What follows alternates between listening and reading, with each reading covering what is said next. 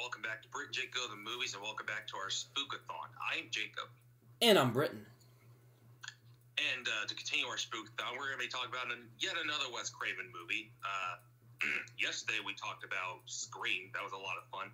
Now we're going to be talking about one of the best slashers and one of the greatest horror films of all time, one of the most iconic horror slasher films of all time, A Nightmare on Elm Street.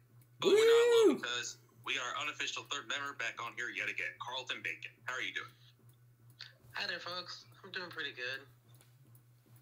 Yeah, you're a super fan of the Nightmare on Elm Street movies. Oh, that's an understatement. Like this and like Halloween and I think Friday the 13th as well. You were like, bruh, I'd live for that. Oh yeah. Yeah, I asked him to come on for Scream, and he's like, nah, I'd rather talk about, like, Friday the 13th or Nightmare on Elm Street. I'm like, alright, that's fair. So, now we got him on for Nightmare on Elm Street. It's funny when I asked Carlton, it's like he already knew. It's like, we're going to be talking about Freddy, aren't we? I was like, you guessed right. Something just told me, if I felt it in my bones, I'm like, we talking about Fred. Yep. It's like, damn right we are. But, yeah, we're talking about Nightmare on Elm Street today, and it's going to be a lot of fun, and we're going to be talking about this iconic movie called A Nightmare on Elm Street, starring Heather Langenkamp, I think is how you pronounce it. Camp, thank you. She's also in the new Midnight Club show, which I'm thinking of finishing today, the season anyway. Yeah, I texted Carlton. I'm like, is this the chick from Nightmare on Elm Street? And he's like, yeah, it is. I'm like, oh, okay. I thought you looked familiar. Hey, you know what's funny? When you had shown me the picture of her from the show, I had just seen maybe a day before her talking about it. I'm like, oh, I didn't know she... Hearing about Freddy, because they're asking her, you know, would you ever do, you know, like a Freddy the way that they've been doing the Halloween trilogy? She said, yeah, I'm open to it. And then they were talking about it. The day later, you showed me, I'm like, your timing is just perfect. I guess so, because I was like, I saw her, I'm like, Carlton would know this, because he loves these movies, so. It was either this or Halloween, so we went with Nightmare. Yeah. Or Candyman. I really enjoy Candyman as well. Underrated as hell. I've been watching Candyman all week. I actually want to rewatch that movie because I haven't seen it in a while. I haven't seen this one in a while. I was going to, and then I'm like, shit, it was on Max the whole time? Fuck. So. Yeah. Yeah. I have Candyman. I have the original one, and I have the one that came out last year. I heard the new one was actually not bad. It was okay. It could have been better, but it wasn't horrible. I was just glad that, you know, the female director that did it, you know, got success for it. So I was happy that there was something to look forward to. I still need to see it. Kind of scared too. Well, yeah. Oh, real quick before we get into Freddy, let me tell you a very embarrassing story about my first time watching Candyman when I was 7. Oh boy. Oh god. Okay. So my parents they weren't divorced, but they were split up at this point. So it was the weekend. I was at my dad's house. Dad puts on Candyman. I'm like, okay, I'll watch it, because at that point I was starting to get into more mature movies anyways. We get to the bathroom scene where the boys, you know, schlong is cut off and put into the toilet. Oh, God. Now, when I saw that part, I freaked out. Because by that point, it didn't dawn on me that kids could get hurt in movies or kids could even die. That concept freaked me out so much, I ran out of the room and I couldn't watch anymore. At school, the entire week, I'm afraid to go to the bathroom by myself because I think I'm hearing Candyman's voice echo in the bathroom.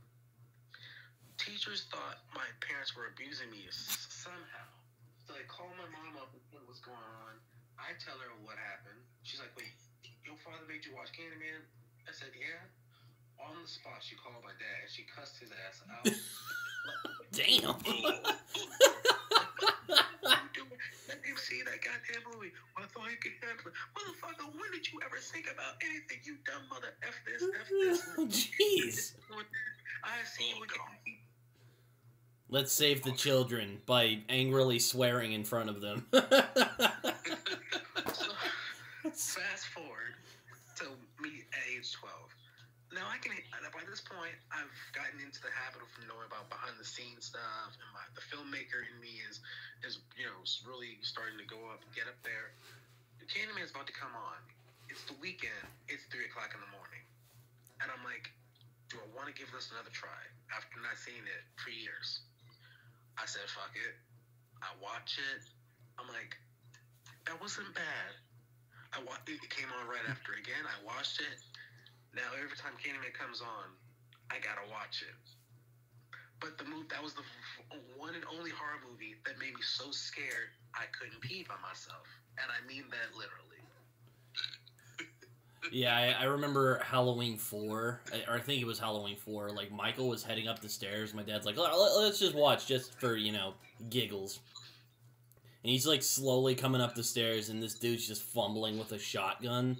And for some reason, that frightened me out of all things.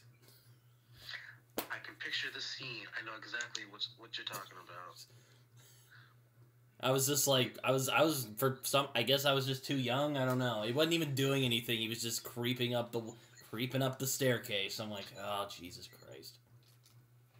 Yeah, fun with a shotgun that he never fires. Yeah. Looks in horror movies, right?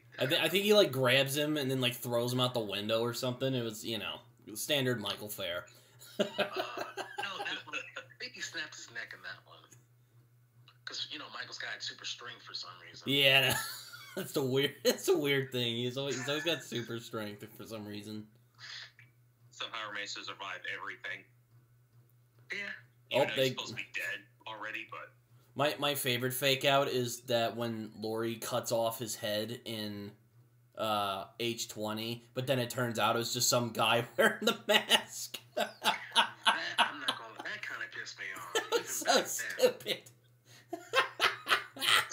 Like that's what made Jamie Lee say, you know what? Just kill me. Fuck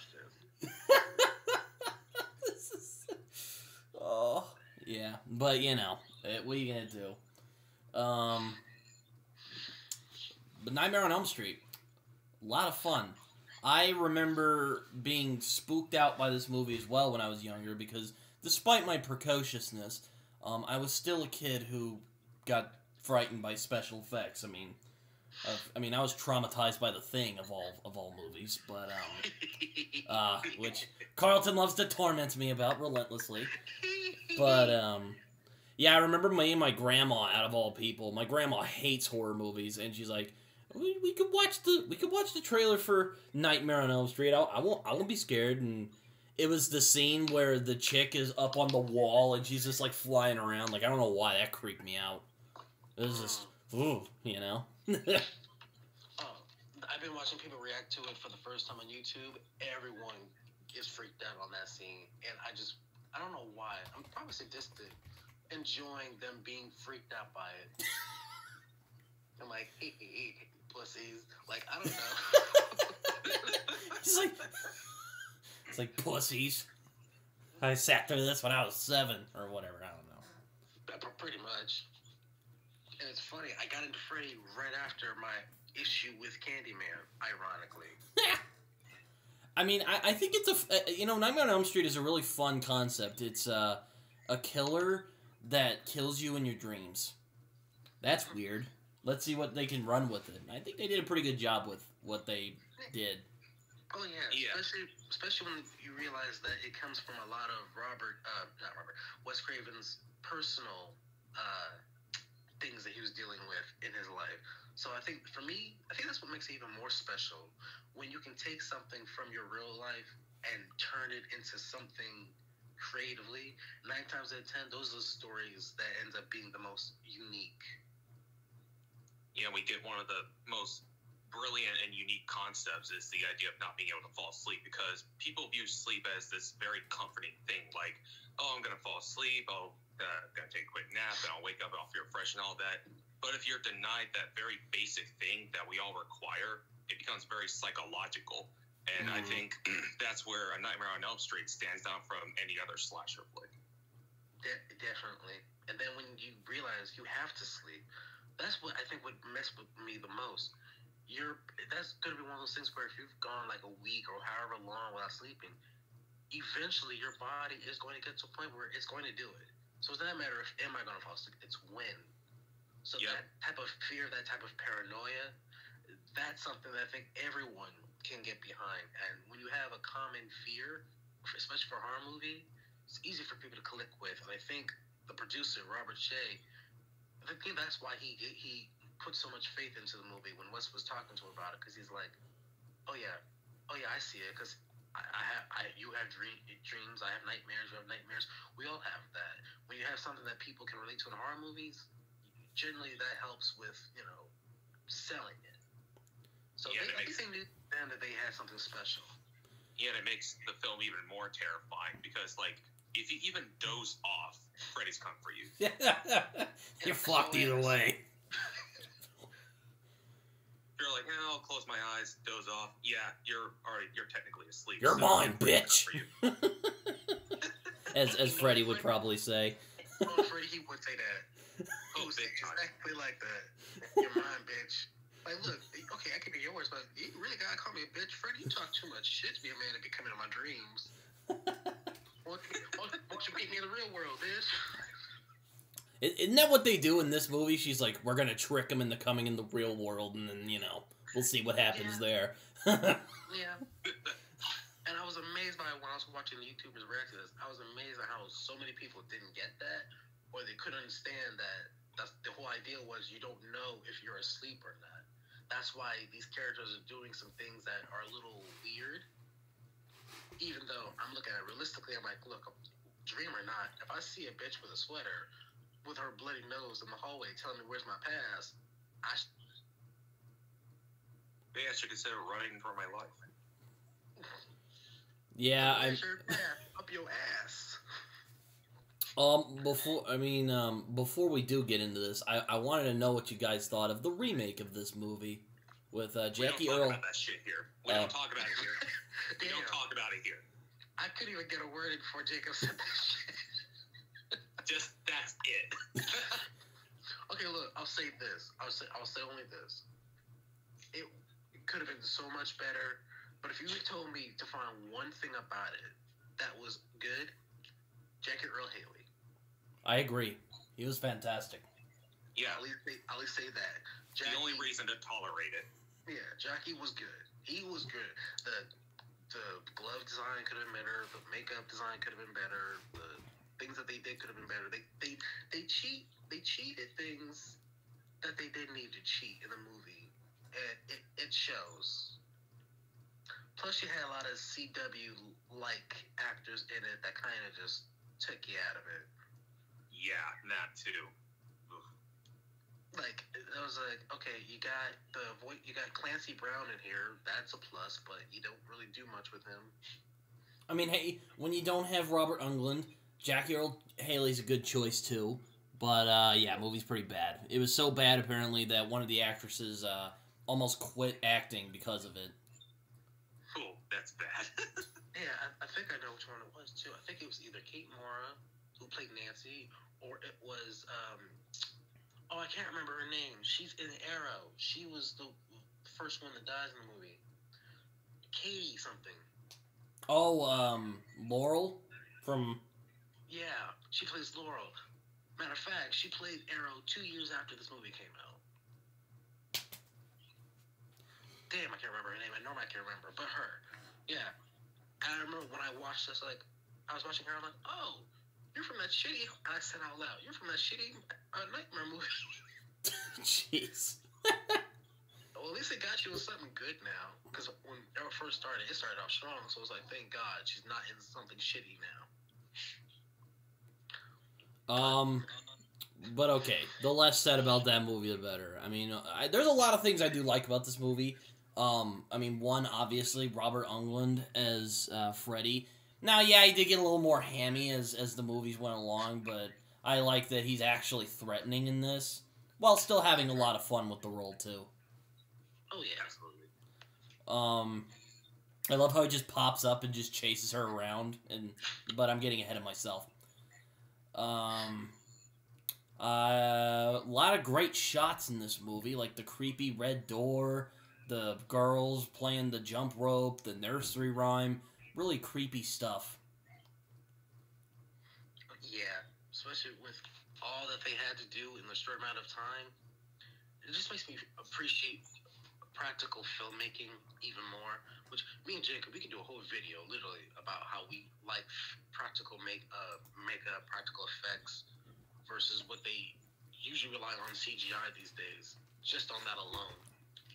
I mean, I remember complaining to Carlton about the MCU Spidey, like they just like make his suits essentially CGI. I went on a rant to him about it. So yeah, I really appreciate practical effects. Yeah, especially when you realize, oh wait, after what was it, Iron Man 3, pretty much only thing that they did with Iron Man suits, they gave him like this little vest thingy that looks like a bit of armor, and then the rest of it is just CGI. I'm like, bruh, yeah, you're not that bad on the budget where you couldn't do his whole suit practical like you did the first 3 solo Iron Man movies. Come on, my dudes. But that's a rant for another day. I mean, there is a. I will say, I don't think in terms of practical effects, nothing beats The Thing. I will die on that hill. But Wes Craven's Nightmare on Elm Street has pretty damn good practical effects too. So. I would say it's on the same par. Yeah. Okay. it's on the same par of effects. It's on the same par of creativity and how they thought to execute it. Because those two films are the ones you got to go. Like someone actually had to sit and think about how they were going to have a spider head with eyeballs. Yeah, I know. And crawl. And then they got someone has to be drugged up, ass naked, on a wall like Fred Astaire, screaming on top of her lungs. I know this is a very creative film because it's like, you know, it's just a really creepy idea for a movie. You're like, oh, you're gonna sleep? Nope. This crazy guy with a gloved hand of knives is gonna come and kill you. It was there the whole time. Like, the other thing I also love about this film is the soundtrack. Oh yeah. Oh, yes. We also get a young Johnny Depp in this, his first breakout role. Yeah. Johnny. One of my favorite actors of all time, Johnny Depp. Yeah, a lot of people didn't realize this was his first. I'm like, well, I gotta admit, even though I've seen this 1,000 times, I forgot. Yeah, this was his first. I don't know if this was his like first, but I think this was his breakout role. It was his first, yeah. Was? Because he came to LA to be a musician, but a friend I think told him about this, and he auditioned, and he's like, all right, sure, I'll try it. But he got it mostly because Wes Craven's like daughters at the time, they were like teenagers. They saw like a photo, like a headshot of him or whatever, and they wanted him to pick him just because he was cute. But he ended up being good too. Luckily, he can act as well. Right. Hell yeah. Yeah. Heather Langenkamp. God damn it! What's her fucking name? It's like Baby Driver all over again. I'm gonna get her name wrong. Langenkamp. Thank you. There you go. She plays Nancy. She's very good in this. But my blurb thoughts is very well done slasher movie and a very unique twist on the idea of a slasher movie. And I did on Dreams, which I don't think I'll ever look at Dreams the same way again because of this film. Yeah, I know. Did you ever have that one point where you were just kind of like you couldn't sleep because of this movie? Because of this? No. Oh. But I understood.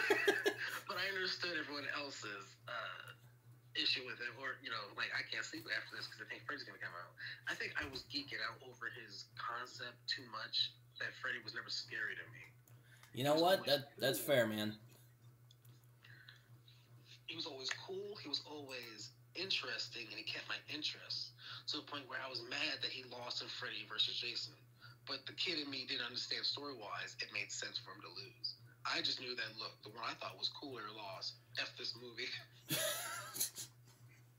Funny thing, this is actually where I first discovered Freddy Krueger as a villain. Because I actually didn't see the first Nightmare on Elm Street as a kid. I saw it as an adult. first time I was introduced to Freddy, and actually Jason Voorhees was Freddy versus Jason. Oh wow, that's not a bad intro though. No, it's one of my favorite guilty pleasure movies. Not sorry. Like I saw Freddy vs. Jason in theaters. That's a fun one. I love at the end he gets up, he like gets out of the water, and then there's Freddy, and he just fucking winks at the camera. It's so good. It's awesome. Why? I was like, bro, that's what made me think it was gonna be the second one. And I was like, well, no, I guess not. I guess we'll just have to enjoy it as a rare gem. But then again, do you really want to follow up to that? Or I feel like a follow up will kind of just ruin it. It just needs to be sacred as a one off. Yep, it stands out on its own. It's a gem that we can all savor. Right, because you don't want a AVP Requiem situation. Oh God. Shit. Oh. I mean, I like that movie, but that one you can tell they didn't really have a plan. They just said, I don't know, here, get it out. Mm-hmm. Predator was the only thing about that was cool. Everything else was just the fuck. The less said about AVP Requiem, the better. And the less said about the Nightmare on Elm Street remake, the better. Damn. We need to do our own movies we hate. That's one I just want to bash on, just like a fan force stick. Nightmare on Elm Street remake. See, we're fine. See, you said don't mention movies, then you got to mention that one of all ones.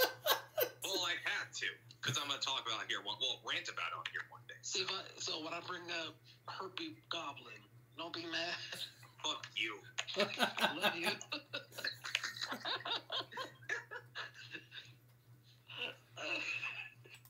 Oh my God. But yeah, my thoughts on Nightmare on Elm Street is that it's a fantastic movie. And very good. Really enjoyed this film. Not really much else to say aside from that. Alright, but yeah,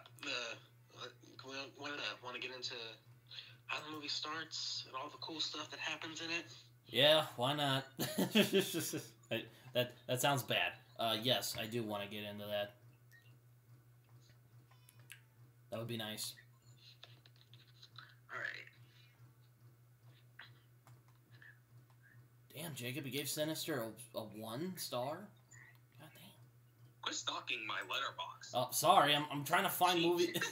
trying to find movies we've both seen. Anyway. Are you that obsessed over me? Like, you shush your mouth. Brit has a boner for me for some reason. All right. So this movie starts with a friend, not a friend. What am I, Mr. Rogers? So it starts with this woman, this teenager called Tina Gray, who's awakened from this terrifying nightmare where a mysterious disfigured man wearing a blade-fixed glove attacks her in a boiler room. Which, you know what that means. What do you guys think of this? Yeah, I'll let you guys take it over from here, because you guys saw it more recently than I did. So. And like I said, it's imprinted into my brainwaves. Okay. Yeah. The shot where Freddy opens up Freddy in the boiler room, making his iconic glove. And then the whole... what I love about it is that it was said once, and now it's how I see it every time, that the actress who played her, I think her real name was Amanda something, she said that she liked it because it gave her Janet Leigh vibe, where, like from Psycho, you think that's going to be the protagonist, but then it does a twist early in the movie, and someone else actually is the protagonist. So so now, because of that, I always see it that way. It kind of gives me that Psycho tradition in a way. Yeah, he really, Wes Craven really likes that trope, because it happened as well in Scream. Oh yeah, with Drew Barrymore? Uh-huh. Yeah. So, I like that. I liked how... The one thing I have to say about this movie that I don't think a lot of people say this either, they did really good at not showing too much of Freddy. They showed him when they needed to, but most of the time they kept him perfectly lit and let your imagination go crazy on his burn makeup. never knowing exactly pinpointing how he looks, because the shading or the light was on him, the way it was glistering off his face. He could look different ways in different shots and still look terrifying. Yeah, I love that he's not treated like spectacle. Like, oh, there's not like this big reveal. Like, here's what Freddy Krueger looks like. A guy with very burnt skin with a Christmas sweater and a razor blade for hands. But nope. It's like, here's Freddy, bitch. You know. Referencing another movie, horror movie. Ow.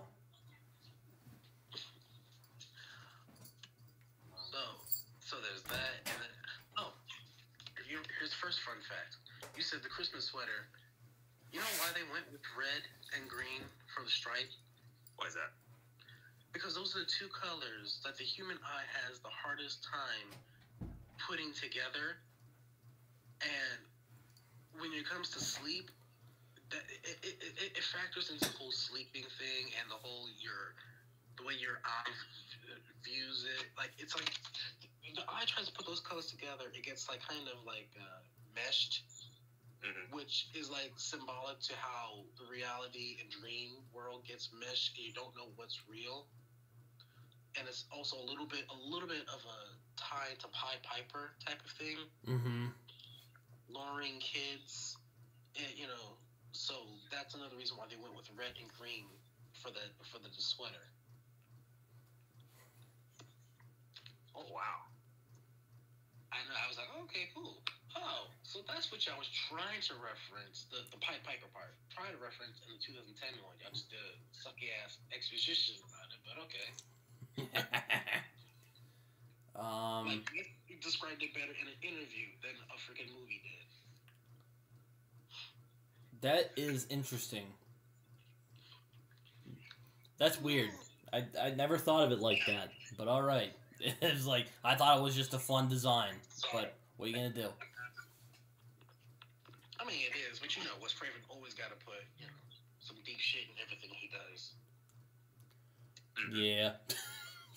So Tina ends up waking up from her nightmare, and she's just freaking the hell out, and her mom's like, "Oh no, what's wrong?" And then she's like, "Oh, what's this?" And then it turns out she actually has slashes on her nightgown.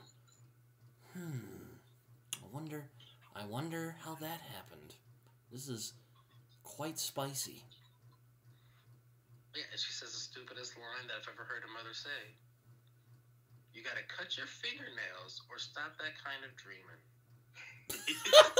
Yeah. I forgot about that. Like, oh man. What I was doing on my rewatch binge watching this, I'm like, did this bitch really just say that? Like, bitch, I can't help what I dream about. And what the fuck? My nest ain't this damn long. I'm clawing at my damn self. Go back with your horny ass, ugly ass, Homer Simpson looking ass boyfriend in the sack. I forgot you said that. I'm like, oh, there's always the clueless parents in slasher movies, but oh my god, just. I thought we hit the mountaintop talking about the clueless brother in E.T. No, she takes the cake. Yeah. Oh no, she nothing compared to the mother in this film. Oh god. Yeah. I do love in this movie how all the parents are like, "Why? Huh? That's interesting." Obvious, ominous tones that indicate that they know more than they're letting on. Oh god. Fun stuff. Fun stuff like that.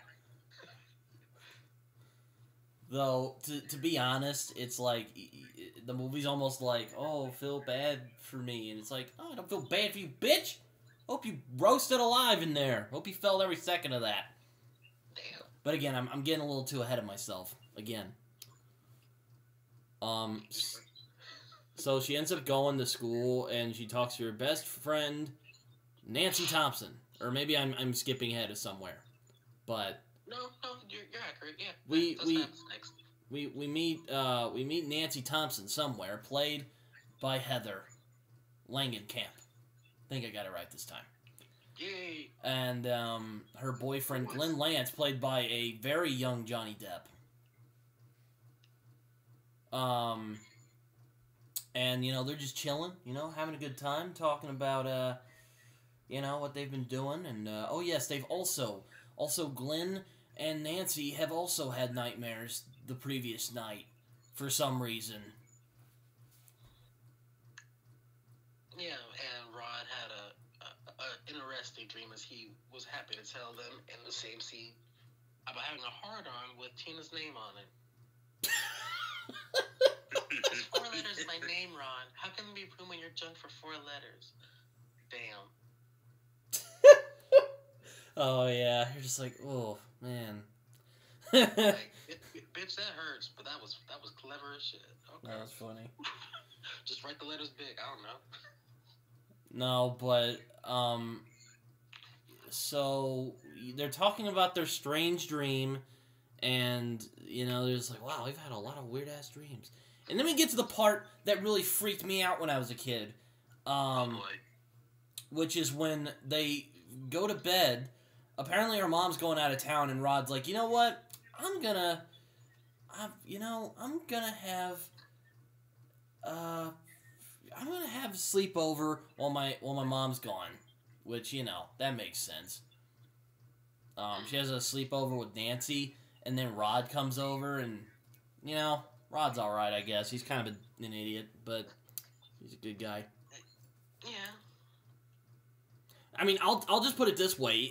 He didn't deserve what happened to him, that's for sure.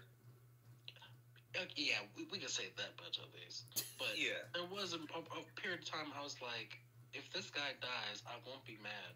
But then they gotta fuck around and make you like him. and then they just kill him off in the most cruel way possible. You're just like, oh my god, that's horrible. But again, that actor.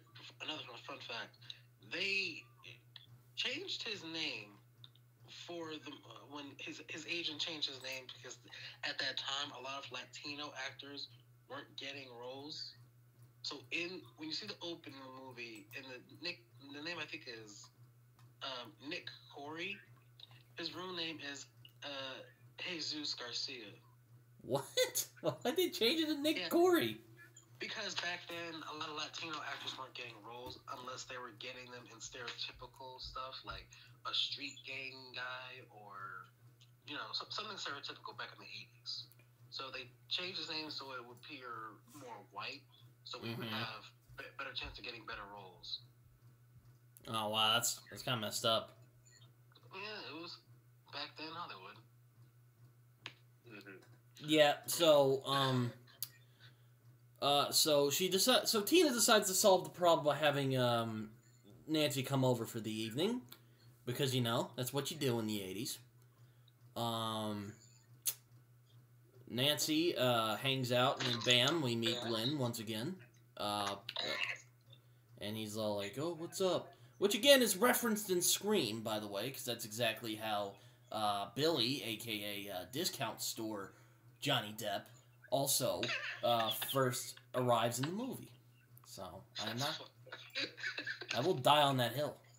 There's another one. It's true, but it's still fucked up. Yeah, I like Johnny Depp in this movie. He's like, huh? What? Like, he's like fucking out of his mind throughout the entirety of this film. I mean, yeah. Rod ends up showing up. He's all like, yo, we could maybe snuggle. And she's all like, alright, fine. No, bitch, we doing more than snuggling. It's like, So, if I remember, I think they bang. And then when Tina falls asleep again, this is the part that really freaked me out when I was a kid. The disfigured man's chasing her again. Rod gets woken up and sees Tina thrashing about on the wall, and he's all like, Tina, no! And like, that's the one thing that kind of, I'm like, what the fuck are you doing? He's just standing there. Then again, he's probably scared out of his mind, so I mean, I don't blame him.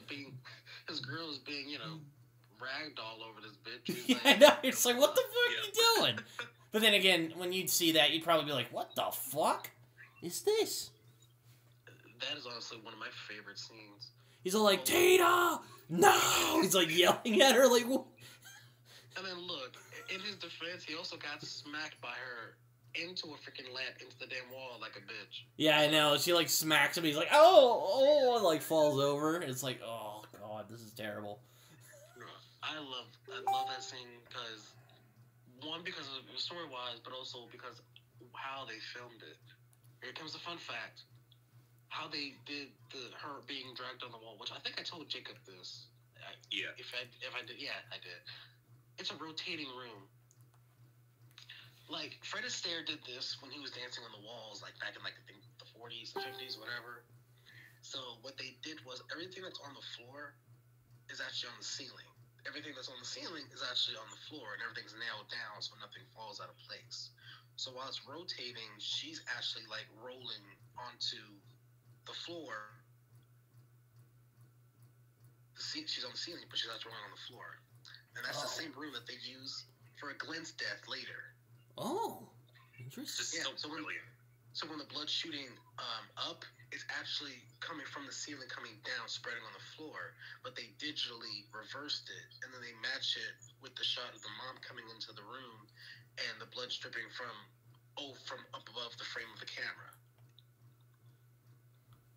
But yeah, he just kind of yells at her while she's flying around on the wall, and she dies. It's really brutal.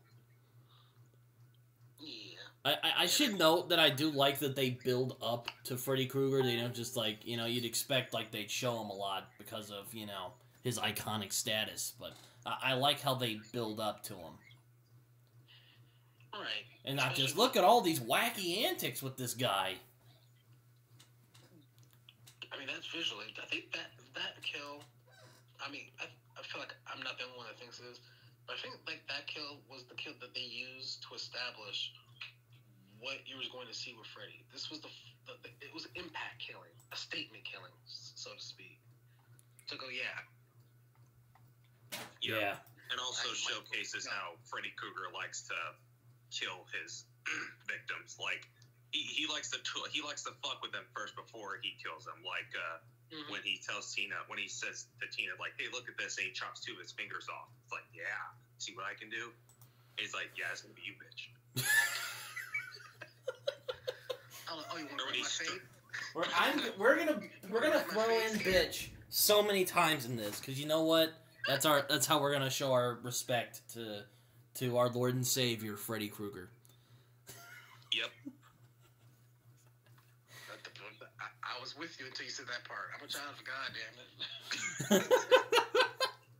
She's all like, yeah, he's like, oh, now you're mine, bitch, and then he like kills her. Okay, he doesn't say that, but you know, he's more sinister in this movie. But I also love the imagery in the dream sequence where he's introduced. Like the scene where he like extends his arms, like that is just some great imagery and so haunting. And the visual look of Freddy is just so iconic. Oh, is that the scene where I thought that was later in the movie when he has the long arms. No, it's in the alleyway. Yourself. Oh. Yeah, it's in the alleyway when he's chasing. Well, before he chases Tina. Yeah. Him and his fish pole. I forget. Does he say anything? Yeah, when she says "Please God," and he says "No," this pointing at his face. This is God. I'm like, damn. That's a mic drop there. I want to hear that before you get rid of. It's like Just about me. That's a mic drop line right there. he's dropping lines. But as far as that scene, yeah, I'd have to agree with Jacob on how it's just shot. Like it's just, you could like it just to me it just comes off as they took time with that. They didn't just hurry into the scare stuff or the jump scares. Like no, when they built to something, it's because they were going from it for smart. It wasn't your typical slasher, hit, kill, talk, kill, and that's it. No, they want you to build up to it. So by the time we get halfway into the film, you're conditioned to question, just like the characters, if you're in the real world or if you're dreaming. Well, that's why build-up is important, and a lot of horror movies these days don't want to take the time to do that build-up to help build up the story. Yeah, and I like the mystery of this movie. It's like, who is this person? Why is he doing this? And that's what drives the whole movie. And then when we get to the third act, that's when we get to the really wacky stuff. I don't want to say wacky like it's a bad thing. Like, it's good wacky. It's good wacky. But, you know. The crazy stuff. The crazy stuff, thank you. That's where shit really goes down. So, the next day, Nancy's dad, Don Thompson, let me see who he's played by, John Saxon, arrests Rod. Oh, sorry, what were you saying? Yeah, from Enter the Dragon. Oh, yeah, he was in that movie. Mm-hmm. Yeah, he just arrests, he's like, Rod's like, I didn't do it, please! And he's all like, nah, you're under arrest, bro. That happens later. Oh. Yeah, this is just on the same night where it's just Heather in his office asking what happened. He gets arrested the next day. Oh, yeah. And he's just like, oh, I don't know. And then just like ominous tones that indicate, oh shit, buddy. Like back in business. I have to know, from you and Jacob, I gotta hear from both of y'all. Say you witness something like that, and you can't explain that shit to no one. What the fuck do you do? I don't know. I'm gonna be like, okay, guys, this is gonna be really crazy. You're probably gonna laugh, but you know, this just from my experience. I also helped in this brutal murder of this man. So there was a guy, and he like was murdering a bunch of people a few years ago. But he ended up getting let off on some bullshit legal thing, technicality, and we tracked him down and burned him to the ground. We burned him alive. Like, oh shit, that's fucked up. He's like, yeah, I know, but hey, at least I just straight up told the truth. I wasn't trying to lie. So if I give me kudos for that. Because I will be just, I guess I kill myself now. I guess I forget. Is it did Don help with them burning him alive? Okay. Yes, technically, but as far as from a continuity standpoint, it's ambiguous.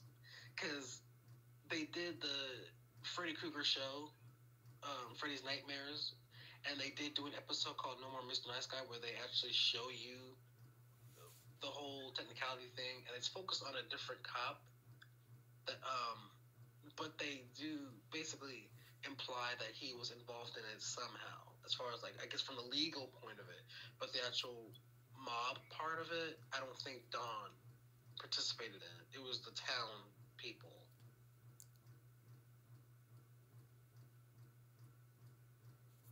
Okay. So technically, I guess you could say, nah, he wasn't. But he knew about the shit. He still. The fact is, he knew. So in a way, he's kind of almost as guilty as the mom for not saying shit about it. Yeah. And basically, in revenge, he's like killing everybody. But again, we're getting ahead of ourselves. So Rod ends up. So they end up. We're like, what the hell happened? He's like, I don't know, but I do. And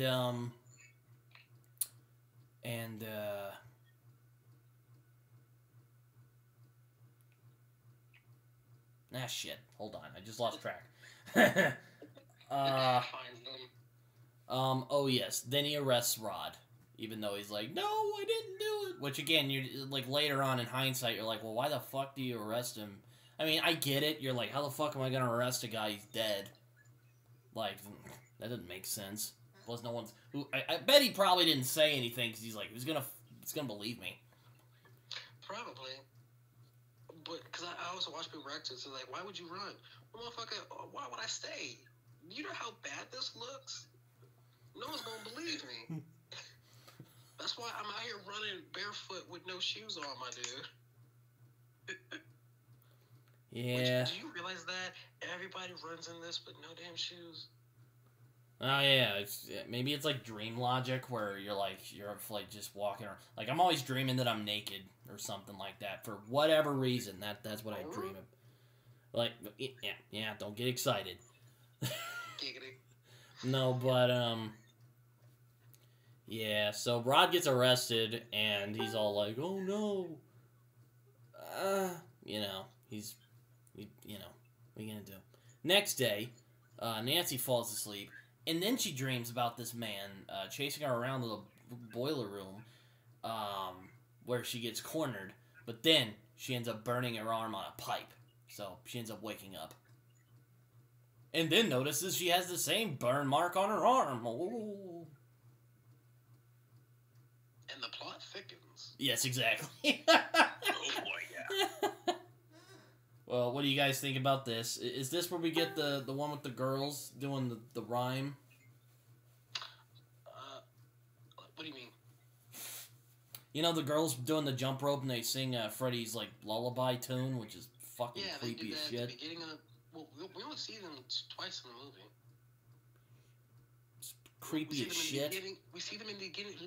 The beginning where they're at the high school, and then we see them at the very end. Oh. Yeah, I know. I thought we saw them more too, but then when I was rewatching, I'm realizing, oh, okay, we only see them bluely, the beginning and the end. There's no middle part. The only time we hear the rhyme in the middle is because of Nancy in the tub. Oh yeah. Mm-hmm. I think that's what made me think that we saw them more, but no, we just see them just those 2 times. Yeah, I like that shot when his hand is coming out of the bathtub.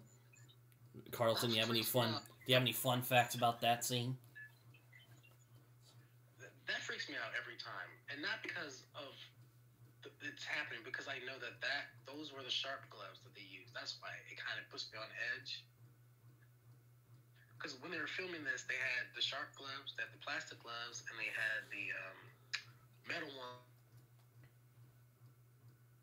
like scraping on the walls, whatever, and the production designer Jim Doyle was in the tub with his hand out to get that shot, but he was trying to be very, very careful to not slash her cootie.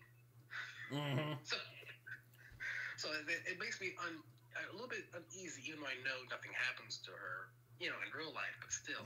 Yeah, I know it does. You're just like, it also just feels gross. You're just like, ugh. Like, who the fuck thought? Like, well, obviously, Wes thought about it, but you're like, how much of did you have to go into Freddy to think, Freddy would probably do some sick ass shit like this? Just come up between her legs. And, like, slash her a little bit. Fucking weirdo. Yeah. Ugh. Anyway. I can only imagine how hard it was to do that scene, because it was like 3 locations I had to do just to get that scene done. Because, okay, the tub is on top of a tank. That's how Jim Doyle was able to come up through the hole in the tub. But then when she gets drugged down, they're in a pool. The tarp over it, so you can't tell how are. And they admit it. They almost drowned themselves trying to film that. So they had to put all that together to do this one scene. I'm like, yeah, moviegoers would not take the time to do that shit now. They would cheat it with CGI. Mm-hmm. So that's another reason I just love the functionality of this scene. You have to agree with her because of practical. Yeah, exactly. See, practical. But cutting back a little bit, Nancy ends up visiting Rod at the police station, and he describes Tina's death.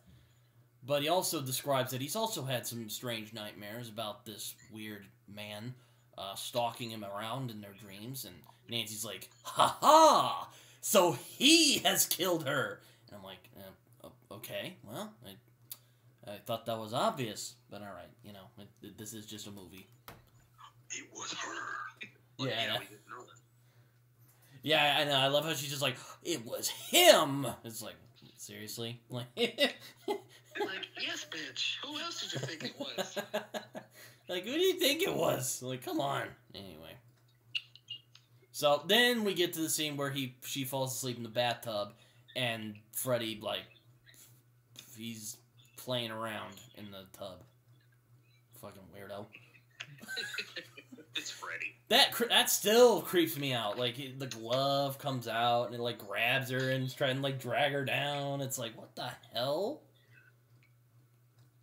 And it's one of those, it's kind of like the thing where I'm like, how the hell did they do all of that? Like, oh, man. Because I'm like also more... and also the way they shoot this film, like, the imagery really helps build up the suspense even more. Mm-hmm. Right. Nancy's all like, fuck this, I'm taking some caffeine, and Glenn, you're gonna come over and watch me while I sleep. And she's all like, okay, and Glenn is just like, okay. So she has another dream, and Nancy sees that the man is now preparing to kill Rod in his cell, but he ends up turning his attention to her. So Nancy ends up running away, and then wakes up when her alarm clock goes off. But sadly, the guy kills Rod. By, making it look like he hung himself. Yeah, it's a bit kind of sad. Yeah, I know, you're just like, damn, like, that's a horrible way to go. You get framed for your girlfriend's murder, and then you just get murdered yourself. Like, damn. Especially when, like, because like I said, at the beginning of the movie, he's a dick. But then we get to this point where we kind of feel bad for him because he's like, well, yeah, of course it's easy to believe he did it because he's considered the bad boy. So it's like, it feels like in a way he got the shittiest kill.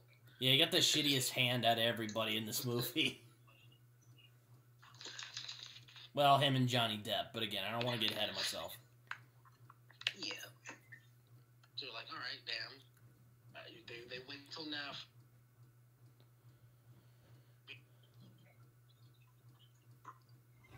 So, Rod ends up having a funeral, and Nancy's parents become worried when she describes her dreams, because ominous thunder, they obviously don't know more than they're letting on. I don't know about you guys, but they're definitely not suspicious at all.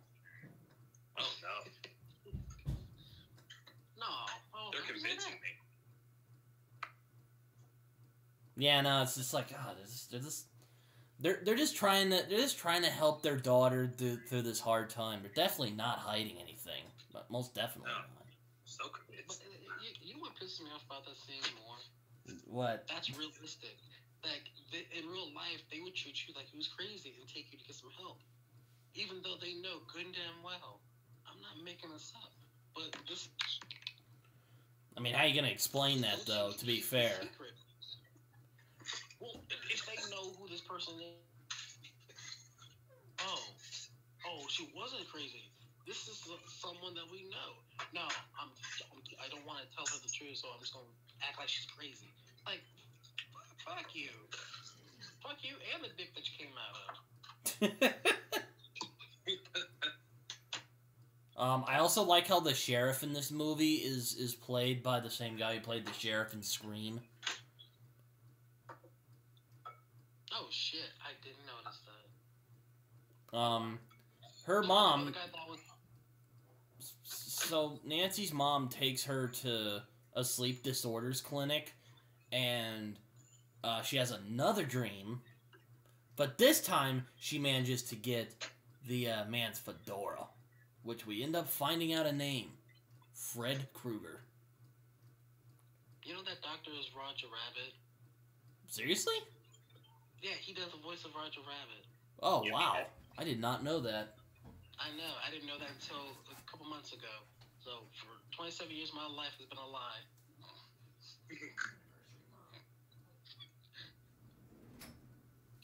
Like, I come out of a dream, and Roger Rabbit wants to put me back to sleep after I was dying. Like, fuck you.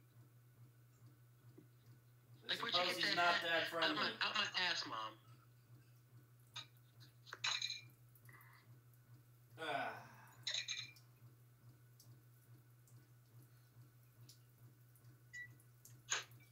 the hell?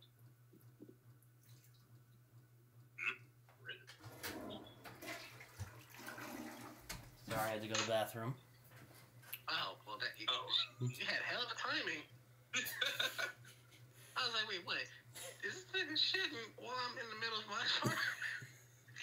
So, yes, done. We end up figuring out the guy's name is Fred Krueger. Or Freddy Krueger. I think Freddy Krueger sounds better off the tongue. It does, yeah. Fred sounds like, this is my government name. Yes, exactly. Yeah, I was about to say, Fred sounds like that really overly friendly neighbor that you have. Like, oh, what's up, man? It's like if you call Jason Voorhees, hey, Jay Voorhees. Yeah, it's like Fred Krueger. No, Freddy Krueger. Yeah, like the dude be like, hey, I got some popsicles. You want some? Like, what? No, I'm not getting popsicles. I've seen enough Family Guy not to fall for that trick. Get your fat ass back here.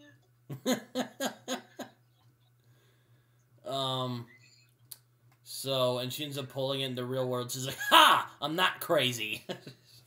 And Mom's like, bitch, you're tripping. He's like, what? So... yeah, she pisses me off in that scene. I like how they just decide to barricade the house after she's like, no. Or according to this Wikipedia, I like how they just go back to the house and just barricade it. And then she's all like, well, you see, Freddy Krueger was actually an insane child murderer. He was like a child murderer or molester. From what Wes said, he was both, but they kind of are ambiguous on that. I guess because they don't want to make it seem like they're promoting a character that's a molester. Fair enough. But, so yeah, he was. But he killed 20 children, but got released on a technicality. But then, in a tragic case of fate, or maybe not a tragic case of fate, more like fuck this guy, he got his just desserts. He got burned alive by the victim's parents living on their street who were seeking vigilante justice. Ugh. You know, I probably should feel bad because, you know, burning alive is a pretty bad way to go, but I don't. I really don't. He deserved it. In a way, you feel mob mentality is never really good, but at the same time, they make a good ass argument. In this case, he's a child molester. Oh well, I can't find room to really lecture you here. Just all right, just don't do it again. All right, okay.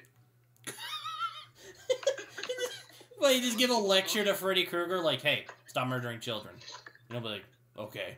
Like don't kill people again. I mean, if they're a molester, okay, fine, we'll let it slide. But you know, normally that's not good. No!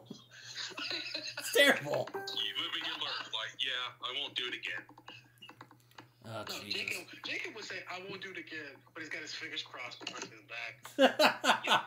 It's like Willy Wonka, I think it's Veronica. He's like telling her about it. He's like telling the kids about the candy, and they're like, okay. Or he's making them promise something. She has her fingers behind her back. I'm like, oh, that bitch. I hope she dies. Well, she kind of does, I guess. It was funny. She was actually a bitch on the set.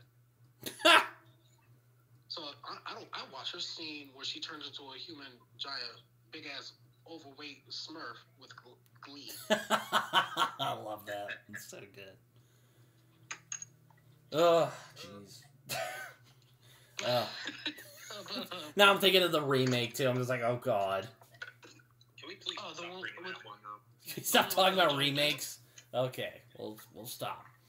So Nancy ends up coming to the realization that this fits this guy's MO, that he's a child murderer guy. I don't want to say molester, but I'm gonna say that's not above his depravity.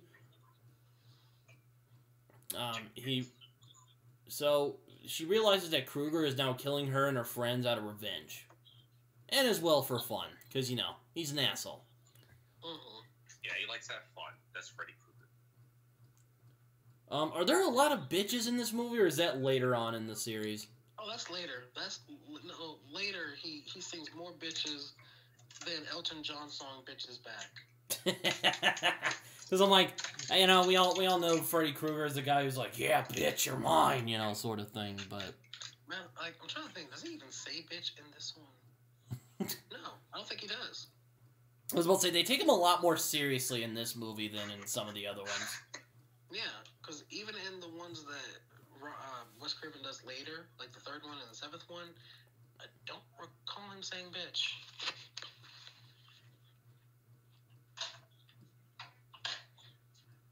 So Krueger, who is now a vengeful ghost, I guess that exists.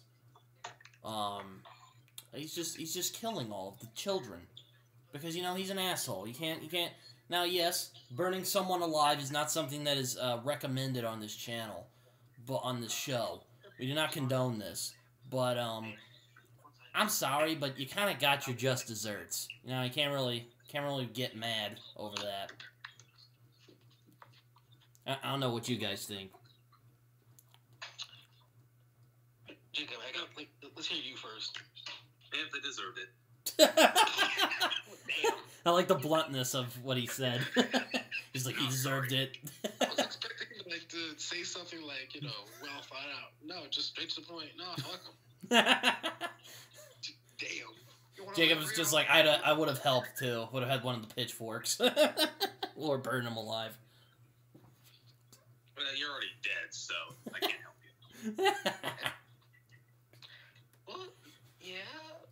You know, it's weird. In this one, I know later they clarify, but in this one, it's hard to tell what Freddy really is. I mean, later on, you're okay, he's a dream demon. All right, cool. But in this one, you're like, is he a normal person who's just burned and has got powers? Is he, what, weak as fuck in the real world and can't do shit? Like, what? I kind of thought of him as like a boogeyman. Yeah, in a way, but an actual boogeyman, not just like a metaphorical one like Michael. Yeah, no, I was about to say it's not like Michael, no. Where it's like, you can't kill the boogeyman. It just like blows up or something. You can light him on fire, but you know he's fine. He'll be fine. Like you can shoot him 4 or 5 times. Shoot him like 50%. He'll be all right. You can decapitate him, but he'll still be fine. Meanwhile, Tupac's in heaven like, bitch. Yeah, Tupac's like, what the fuck? How come they survived? I'm dead. Bullshit. This bullshit. But then again, he did get shot 5 times and survived that. So you're like, yeah, whatever. I guess it evens out. But R.I.P. Pac. Damn. But so Nancy's like, oh shit. So she tries to call Johnny Depp to warn him, but his father is like, his dad's like, oh, he's busy right now. That whole thing. You're like, fuck. That pisses me off too. Yeah, and I think Johnny Depp gets the worst. He gets sucked into his bed. You're like, that is horrible. Oh my god. What do you think's the worst death, him or Rod? I think getting sucked into a bed's a pretty horrible way to go out. Because at least Rod was kind of quick. So I think Rod was quick. Glenn, you're being sucked into a bed and then all your insides are blown up. You feel that? Yeah, it's a slow death. Oh god, I'm getting chills thinking about that shit. Hell, Lord Jesus, no. Because, like if you give me an option, either snap my neck or I die slowly in my bed. Look, just don't play with me. Don't toy with me. Just end my life so I can see Jesus. Stop my shit. Yeah, no. Freddy Krueger, I don't know. He's a sick fuck. Yeah. He just damn sure is. Come on. Oh, well, and then you go have a stretcher pulled out. Oh, no, you need a mop and a bucket. Oh my god. They say that in the scene. I'm like, oh, okay, they say that shit for real. So now she's alone. She's like, ah, shit. And she puts her mom to sleep and then asks her dad, who's across the street investigating Glenn's death, because, you know, what are you gonna do? She's like, come back here in like 20 minutes and, you know, let's see what happens. So, this comes to just like a great little. Another really good third act. You know, Wes Craven, man, he's good with those. He really is. Master. I'll let you guys take it from here, because I feel like I'm skipping some stuff. I mean, a few parts, but basically we're covering the big parts. Uh-huh. I'd have to say, I think, considering how things were towards the end of production, it wraps up not that bad. Well, what happened at the end of production? Well, they were running out of time and running out of money. Oh, that's not good. So when they did that last scene, it came from compromise and for speed, because Robert Shea wanted it to have an ending where they could have a sequel. Wes didn't have a plan for a sequel, and the studio was like, "Well, you gotta pick an ending so you can shut production down, so we don't go over budget," because they were very, very close to doing so. So Robert and Wes, even them butting heads on this, they were like, "Look, let's come to compromise. How about this? We'll just do all three of the endings." Robert said, "Okay, cool." So that's why we get the ending with because the original ending was Freddy was going to drive off in the car. Then they thought about the girls jumping rope. And then they thought about the mom being sucked in.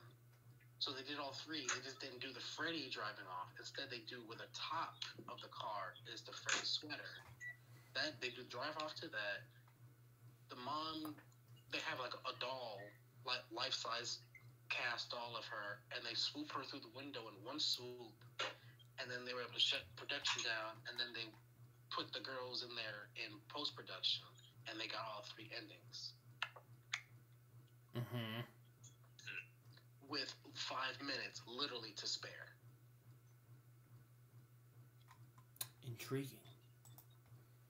Very. Because I had to get this done in like 30 days. So wait, they were just making this up as they were going along? Well, some of it, yeah. That's part of filmmaking, especially back then. Oh. All right. Because they were having money problems, because they weren't sure if, like, people were going to have the money to cover them, and they had to do stuff on the slide to get their vision done as quickly as they could. Then they got to deal with the editing. Because the splash from Tina, when she splashed into the bed, to the day Wes Craven died, he was mad that the MPAA made him cut out that splash, because it had more blood in the splash, but then they made him cut it. So it was a lot.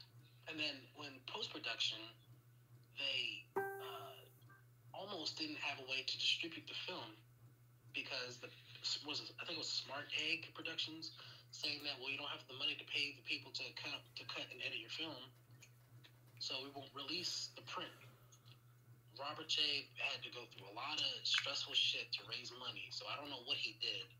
To this day, I still don't know, but he did something where he was able to get more money for everyone to be paid.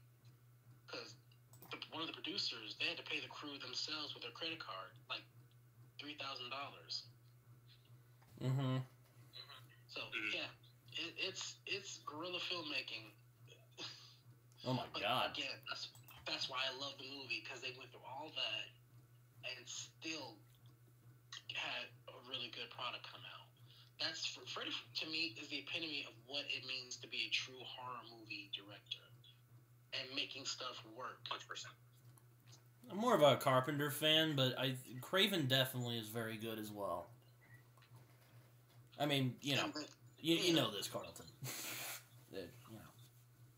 mean, don't get me wrong, Carpenter deserves all the credit in the world, but by this point, at least Carpenter had some stroke to him, because he had done New York, the New York movie with Kurt Russell. Mm-hmm. He had done 2 Halloween movies. He did the Elvis thing, so he had a little bit more reputation. By this point, all Wes Craven had was The Last House on the Left. Oh yeah, I always forget about that one. Oh yeah, what's the one he did with the God damn, The Hills Have Eyes? Didn't he do that one too? He did. And he had the Sean Cunningham, who did the original Friday the 13th, he had him as second unit director to pick up shots because they were behind. Mm-hmm. Yeah, before he made The Nightmare on Elm Street, he did direct those films and The House on the Left. And I feel like he was trying to escape this exploitation label that he's been given because people were offended by House on the Left because of its disturbing context. Mm-hmm. But Wes Craven wanted to prove to everyone, he's like, no, I'm actually a very talented director. Then he made Nightmare on Elm Street, which is now one of the most iconic films and slashers out there. So yeah. So there was a lot of pressure on that one. Mm-hmm. Hey, he also did the Swamp Thing movie. I always forget he did the Swamp Thing movie. I didn't know that there was a Swamp Thing movie. I'm gonna be honest. Really? Oh, all right. I knew that there was a Swamp Thing show. I didn't know there was a Swamp Thing movie. I think I told you this before, and you judged me because I know how much you love Swamp Thing. I'm like, I didn't know he did that. That's all right. Like, I haven't actually seen it myself. Stepchild. But back to this. This movie is. This is where we get to the really crazy stuff. Freddy, like, I love when he's like calling her on the phone, and he like and his tongue comes out. It's really weird. I don't. That's another one. I'm like, I wonder how they did that. Mechanic. Well, yeah, I know it's a mechanic, but it's like it's like, damn. Mechanic, and then even the prop people are like, are we taking this too far? But I'm like, look, we had Freddy's claws up her legs. At this point, you might as well go all out. Yeah, I will say, if I can like give compliments to Wes Craven's movies, I like how nasty they are. I don't mean like that in a bad way. Like, a lot of his films are, what do you call it?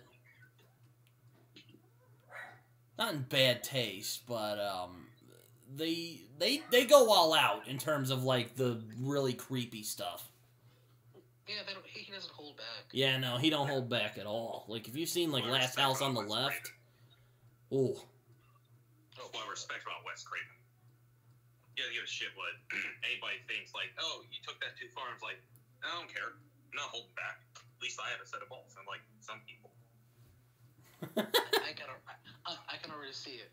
When I get Legend Studios off the ground, and Jacob's doing his movie, like, oh, Carlton, Jacob kind of did this in the scene. We think it's a little much. I'm like, fuck it, I like it. Let him do it. But we don't want to offend anyone. Fuck him. Just don't watch it. That's how you get not offended. Just don't watch it. Yeah, don't watch the movie. Or even watch the movie if you know that you're going to be offended by what I have to deliver. I'm like, and also, this is a horror movie. What did you expect was going to be in here? Shakespeare? Exactly.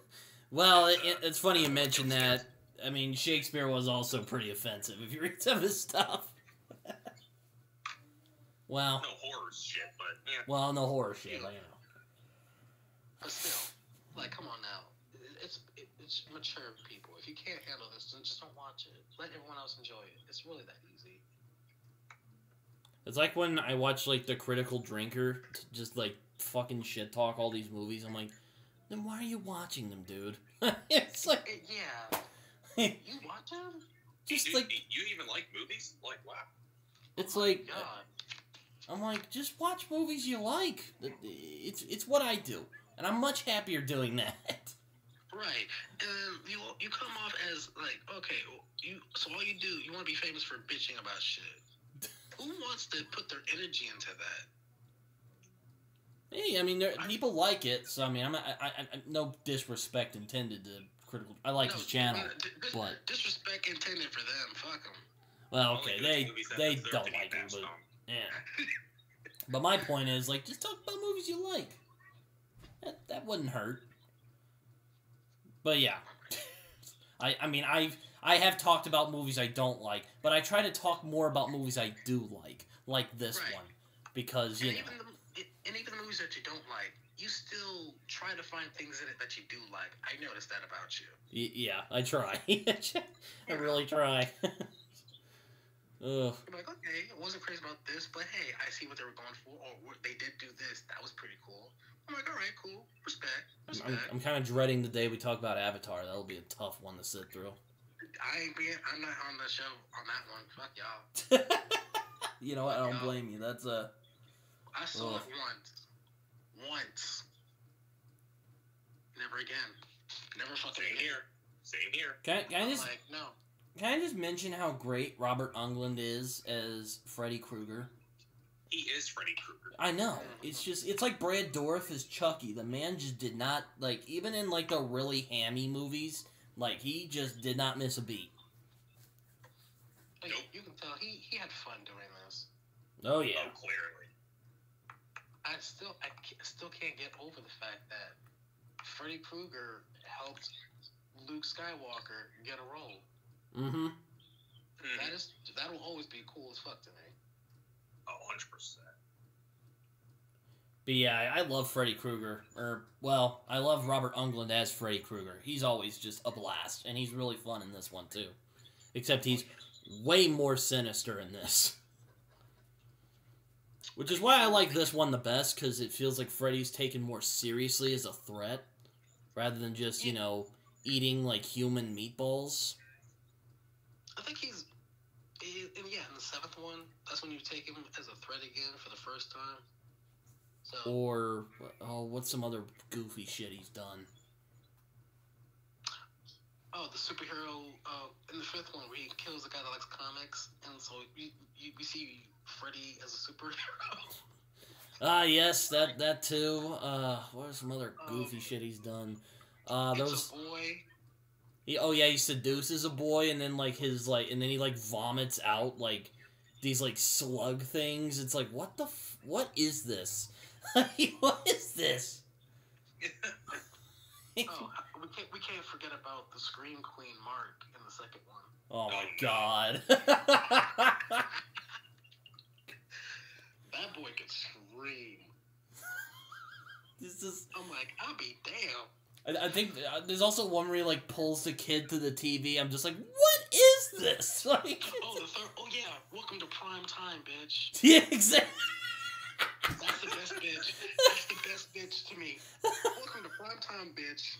And just he pulls him through the window. It's like, what is this? This is a fucking cartoon now. Oh, Jesus Christ. Oh. It's like, good lord. But in this movie, they're actually okay, this guy's actually a serious threat, guys. And they actually do a really respectable job, I think.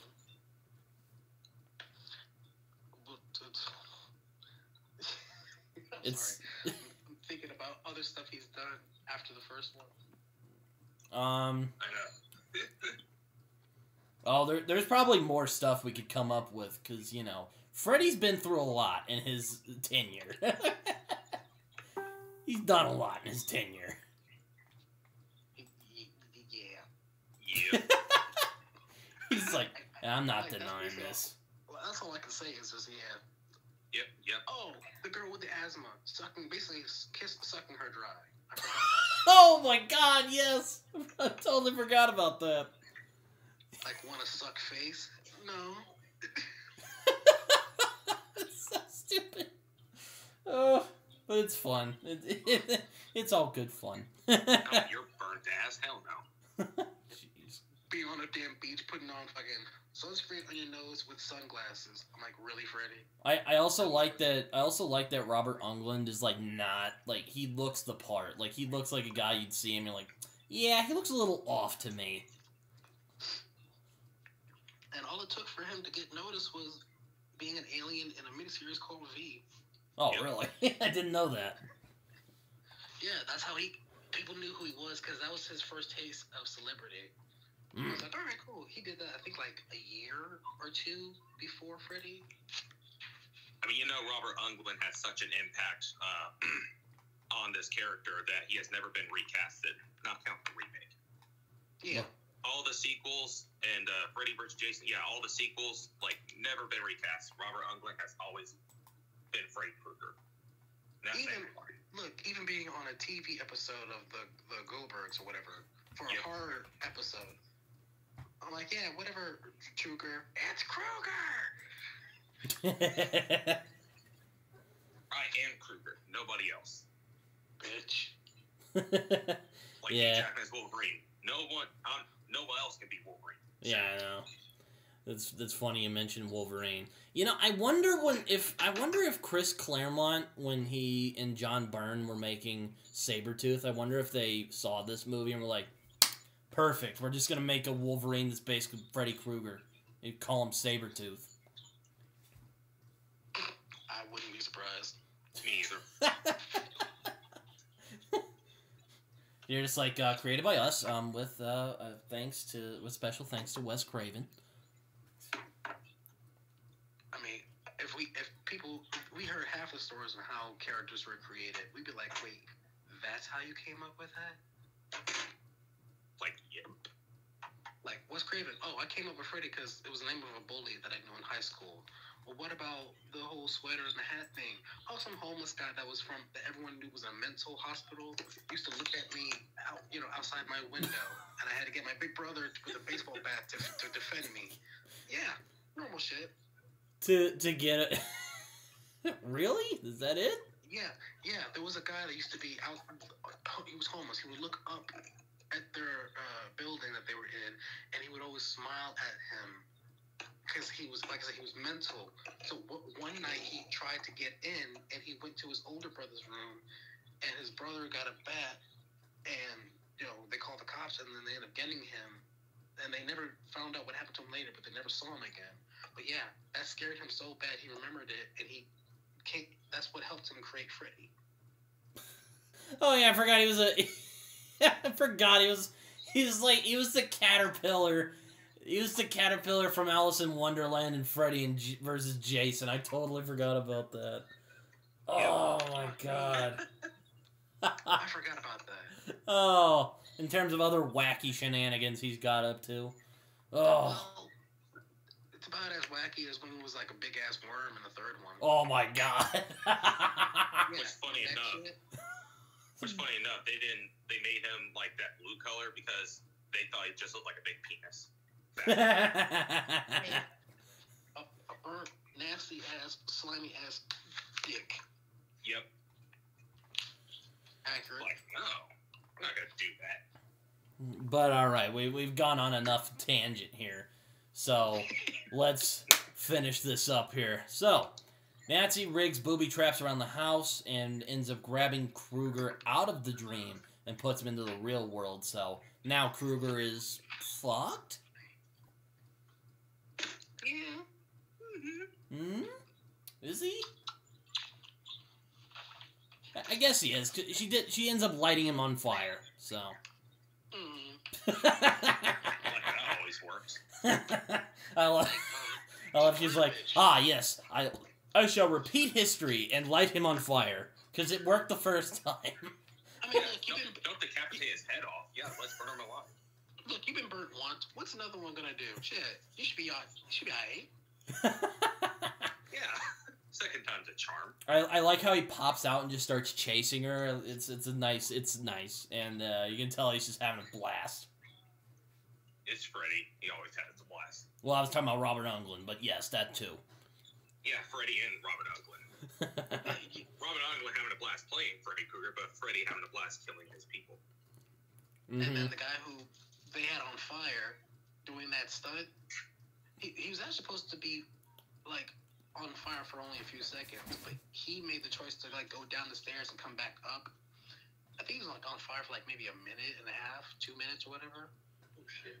Then when they put him out on fire, he pops up like, "How'd I do?" That man got paid well to be on fucking fire. Yeah. So. Wes Craven just saw and he's like, just pumped his chest out of respect. Right?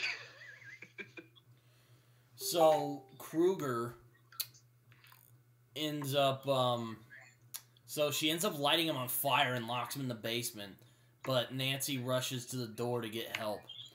So, the police end up arriving and find that Krueger has escaped from the basement.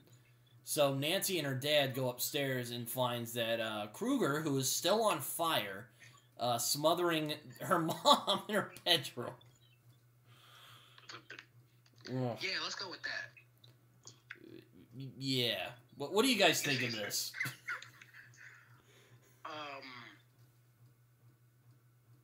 Okay, I'm just gonna say it. That was. There's not too many things I can complain about the movie, but this is the one effect I'm like, y'all could have done this better. Y'all took this a little too. It's a little too goofy. The way she just looks like, like a skeleton waving as she's going into the bed. I'm like, whatever. Okay, I guess. After he sat on her like a campfire and just plucked at her while on fire and shit. It was okay. It's kind of weird. It almost takes me out, but because I already had fun by this point, I just kind of give it a pass. All right, the bitch has gone into her bed. I guess she's sober now. So, Dawn, her dad, ends up extinguishing the fire. Kruger and her mom vanish into the bed.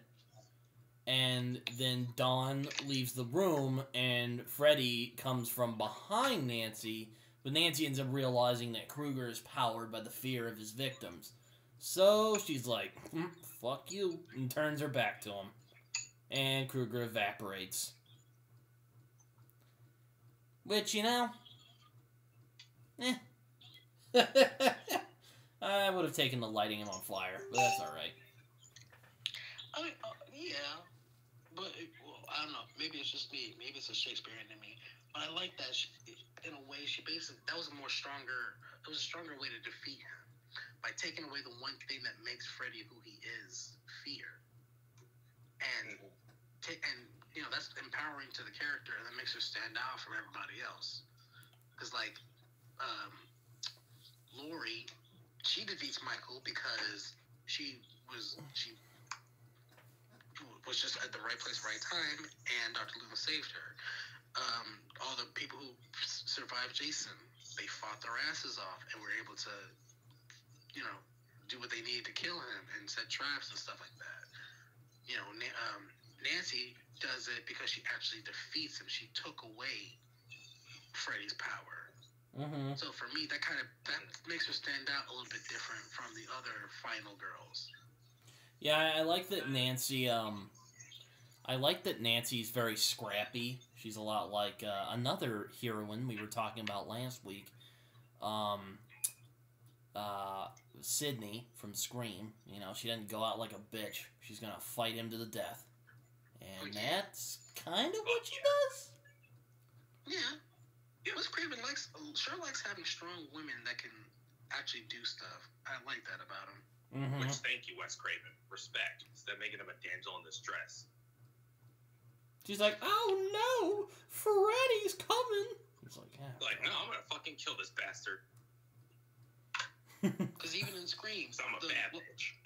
Because even in Scream, and the other chick that gets her head stuck in the garage door, she was the main character, but even she fought back and was actually doing shit trying to get away. I was like, all right, just sexy ass. Some of these damn beer bottles, whatever. Oh, I forgot to mention that in the Scream when she threw the beer bottles at him.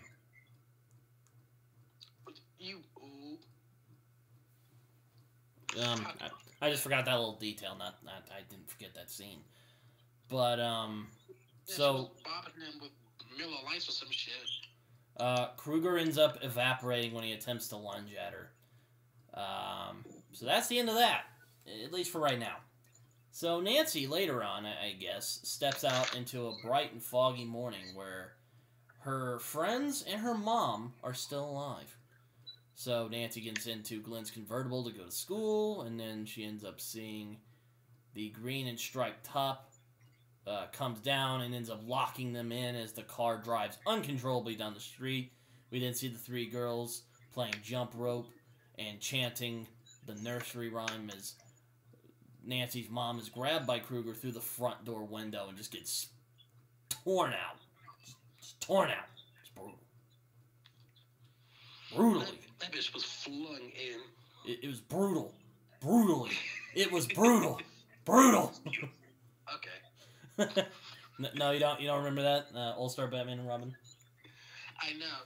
That's why I was like, okay. Because I was like, God damn it, he's referencing out of all fucking things Frank Miller. You gotta reference that I'm shit. sorry, I couldn't help myself. Are you dense? Are you fucking retarded?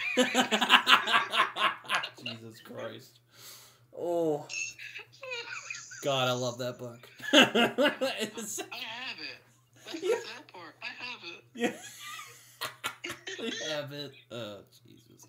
Well, that's the end of Nightmare on Elm Street. A reference to Frank Miller at his bat shittiest. With Batman, All-Star Batman and Robin. Oh. Fuck yeah. Oh, God. But yeah, that's Nightmare on Elm Street. You know, I wonder how, that'd be a fun crossover, Batman and Freddy Krueger. Oh, God. I mean, well, he's getting ready to have another crossover Spawn. He's face Predator. You might as well. Yeah, why the hell not? Shit. But see, I think the thing with that is people already know who would win. But if you're gonna do a crossover, do Christian Bale so you can say Freddy where's the trailer? Blah, blah, blah. Oh, God. God. After 2 pages, Batman's dead. Oh my God, the Raiders. Shut up, bitch. Like, if Jason or Michael would just tilt their heads, be like, the fuck, and just slice him. I can definitely see Freddy trying to do some like mind rape on Batman with his parents. He's like, yeah, bitch, they died and you couldn't do shit, and then they're like, damn. No. Even the Joker's like there, and he's like, Jesus, man. Fucked up. Look, that's a scene. Freddy and Jason working together. Imagine that. Oh my God, they would just wreak horror. Oh God. Knowing Freddy, he would in the dream world be like giving to like Martha doggy style to her corpse or something. Oh my God.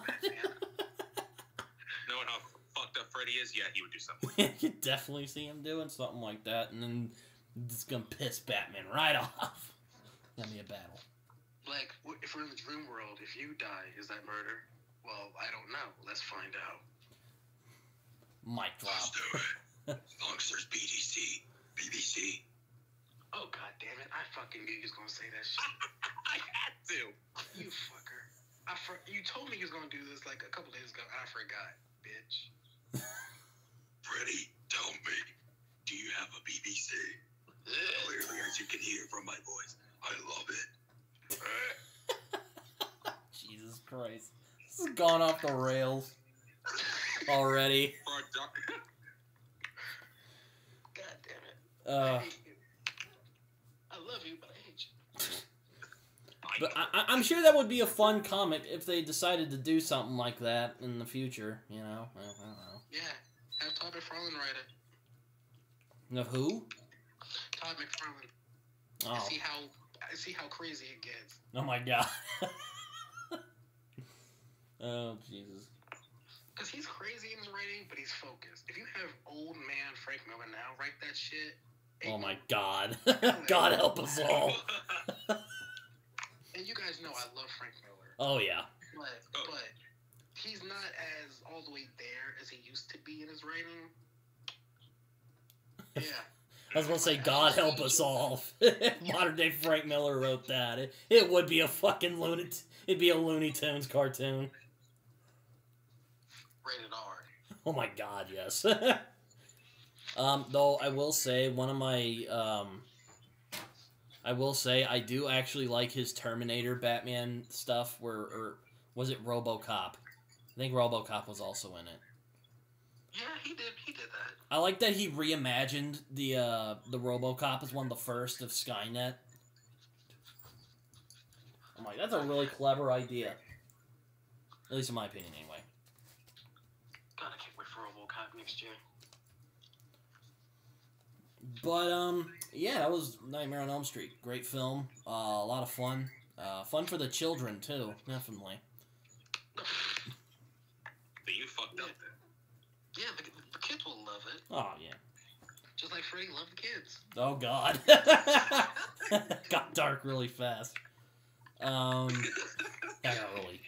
got really intense. I did that, though. I ain't kidding. Oh man. Well, I guess I guess we have some time to talk about some movies we've we're looking forward to. I know you're looking forward to Black Adam, Carlton. Fuck yes. Almighty God, yes. Yeah, I was kind of like, not really into the character, and he's all like, you disappoint me. Right. Why must you fail me so often? You know. Like, you better watch this shit. I know Jacob's watching it for reasons that we can't say because we can't spoil it, but yeah. For another reason, Pierce Bronson as Dr. Fate. Yes. Yeah, that does look like a lot of fun. I've always loved Pierce Brosnan. I think he got fucked over with James Bond. Really? Little, he only he only had one really good movie. I like all of his James Bond. Well, I guess I'm in the minority, I guess. Well, anyway. 'Cause like him, Daniel Craig, and Sean Connery, they're the top 3 best James Bond. So I feel like he at least is secured in one of the better Bonds. Though, But that's just me, I guess. that's all right. Sean Connery's my favorite because we can't wait for Indiana Jones and the Last Crusade. That one's gonna be good. Man, it's gonna be a little bit sad because that's John Williams' last. Yeah, sucks. So just on that alone, you gotta watch it. Oh yeah, apparently Harrison Ford is now going to be Thaddeus Ross because William Hurt just decided, you know what, I'm just gonna up and die, and everyone's like, well, shit. Harrison Ford? I'm down for it. I was surprised by that, but honestly, I'm like, yeah, he can do it.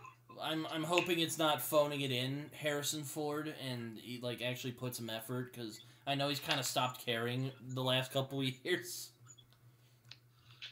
The last couple or the last 20? Maybe last 20 is more accurate, but All right, we'll say 14 then. All right, that's a good compromise. We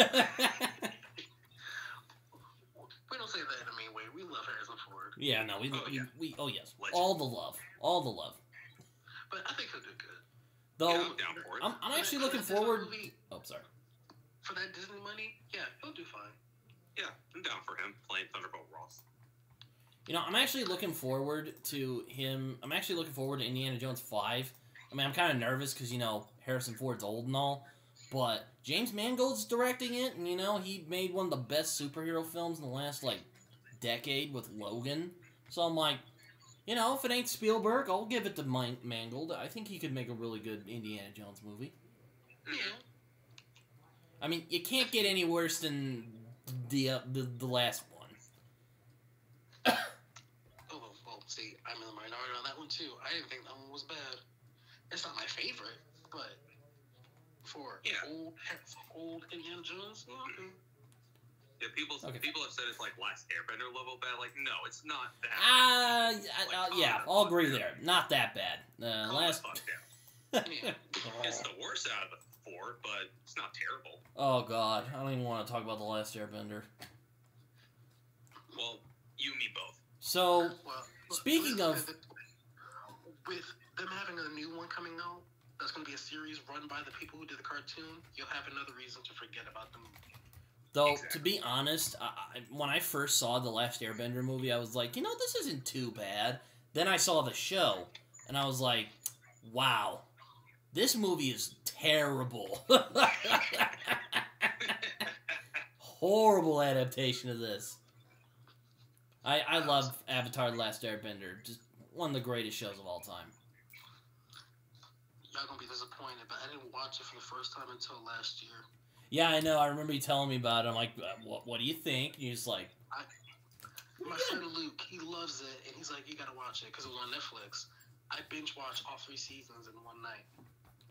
Oh, wow, that's impressive. Took me a couple weeks to rewatch it again. I was into it. I was like, okay, I want to know what happens. I was like, okay, that's what happened. Damn, I'm mad that I missed 10 years of this shit.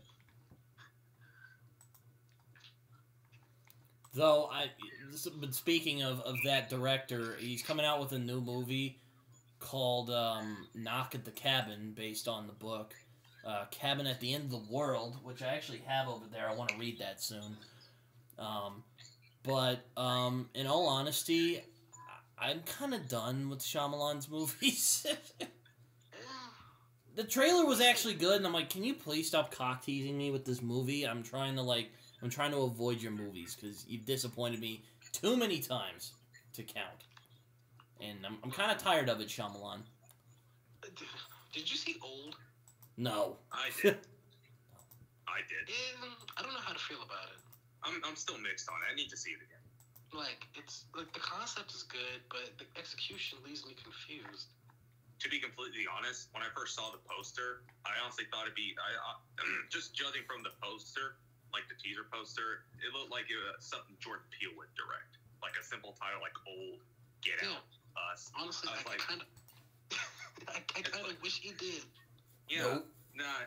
I saw M. Night Shyamalan. I was like, now I kind of wish Jordan Peele would have directed. Yeah. Hey, like, man. The only movies I've ever enjoyed of M. Night is Sign, The Village, and Unbreakable.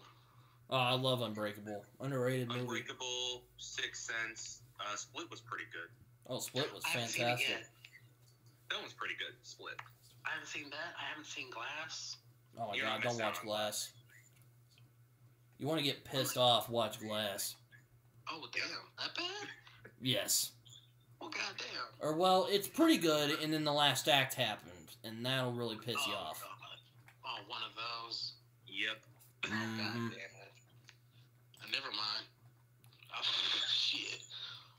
But yeah, so M. Night Shyamalan being, but Knock at the Cabin, I'm probably not gonna see it, but you did manage to get me to get the book, Cabin at the End of the World, so thank you, Shyamalan. I'm gonna be reading that now. I'll still probably see it. I like movies. I'm open to anything. So I probably won't like it or I'll love it. Who knows? I'll wait for y'all to tell me. I'll wait for y'all to tell me how it was. Yeah, no, it's not that it's not like, I love movies too, but, I'm kind of tired of Shyamalan just, coming out with interesting ideas and then not delivering on them. Right. If you're going to deliver on original ideas, take those from Jordan Peele. The Visit actually wasn't that bad. Which one? The Visit. It's the one about the grandparents. Oh, God, I saw that. I'm still mad at him for that. What, you didn't like that? That was one of his decent ones. No. I'm mad because of the grandpa wiping his shit on the boy's face. Oh, my God. I forgot about that. I'm still mad about that. Because me and Gramps wouldn't have to lock up. Oh, Lord. I remember there's a scene in The Northman. I don't know if any of y'all have seen that. But I did. Anya Taylor-Joy just fucking grabs her period blood and just smacks the dude in the face with it. And that shit low-key traumatized me for a week. Motherfucker. Jacob, did you see The Northman? I still need to. Oh my god. It's epic as fuck. Oh, it's so... It's an Eggers movie. I'll put it that way. Like, Jacob, you know what I feel? What? I feel like the guy who did Northman should have done Thor Ragnarok. That would have been fucking awesome. Well, Robert Eggers directing a Thor movie, that'd be fucking legendary. Yeah, it was that good. It was violent. It was dark. It was beautifully shot. I know, knowing how you are about cinematography, you would bust a nut watching this movie. Oh, God, I know I will. Just from watching the trailers, I'm like, this film's going to have some phenomenal cinematography. Well, I won't spoil The Northman, but yes, that does happen, and you're just like... But, bruh, I don't care. Look, honestly, the period blood, at least I can make a joke. It's like, oh, well, her pussy was in my face. What the fuck do you joke about when an old man got shit on your face? And he's old? This shit probably smells like oatmeal and prunes and Activia or something. Oh, my God. For real. And then the grandma was crazy, running around the house naked and crawling on her knees. And would you mind getting in the oven? Oh, fuck you. That's one thing. M. Night can make creepy people. If I don't give nothing else of a compliment, he can make creepy people. I'll give him that too. Yeah. Creepy ass old folks. Creepy ass mental person. And Adrian Brody. I see dead people. Okay. Okay, we'll stop seeing him and go to sleep, motherfucker. With Bruce Willis, when, you know, poor guy. I thought he was just grumpy and just being lazy, but now I'm just like, God damn, like, that's sad. I feel bad for poking fun at his awful movies. I mean, they're still bad, but, you know, still. Look, Bruce Willis makes the crappy movies entertaining, at least. Yeah. But it's Bruce Willis. But M. Night, how do you have a cool concept and then kind of get lazy in the execution? Like, whatever, I'm gonna get another job anyways. Like, no, I would start threatening, if you don't make a really good movie next time, I'm gonna stop hiring you. Yeah, that's what's gonna happen to you, M. Night. I bet you then he'll make a movie where he follows up on it. Mm-hmm. I mean, like, hey, he made Last Airbender and After Earth, and he came back making Split. And people were like, there's still hope for good M. Night Shyamalan stuff. And then we get Glass. You know, you don't want to be like Josh Trank, who made Fan Force shit. He's literally never worked after that movie. No, he's literally only made one good movie, Chronicle, and that's it. Fan Force Stick, of course. And his recent one, Capone, that one sucked. That was also Max Landis' only good movie. He fucking sucks. I hate Max Landis. Yeah, I didn't like it. I thought it was very bad. I fucking hate Max Landis. Because I think I mentioned it once. I was like, oh, I haven't seen this. And Brit was like, you're not going to watch it, are you? I'm like, why? What's wrong? And he told me about the story without spoiling. I was like, oh, wait, that's what the movie we focus on? I don't want to see this dude lose his shit because he got, you know, dick sickness, syphilis. Like, the fuck? Hell no. No. Who the fuck thinks about Capone and thinks about syphilis? No. I didn't see it, but I will say, I'm just gonna say real quick, I fucking hate Max Landis. I just don't like him. I don't like his stupid ass face. I don't like his hair. I don't like his fucking lisp. I don't like any of it. Was I surprised when I heard he was a sexual assaulter? No, sir, I was not. In all honesty, kind of suspected it. He seemed the type. He looks like one, yeah. I wanted to ask you about that when that first came out, but I'm like, yeah, no, because I don't want to upset him and get him into a rage. But I kind of knew he's probably enjoying this. All honesty, when it was kind of like it was just like, you know, I was like, I'm not surprised like, at all. Because I like him after he wrote that Superman story, and he just.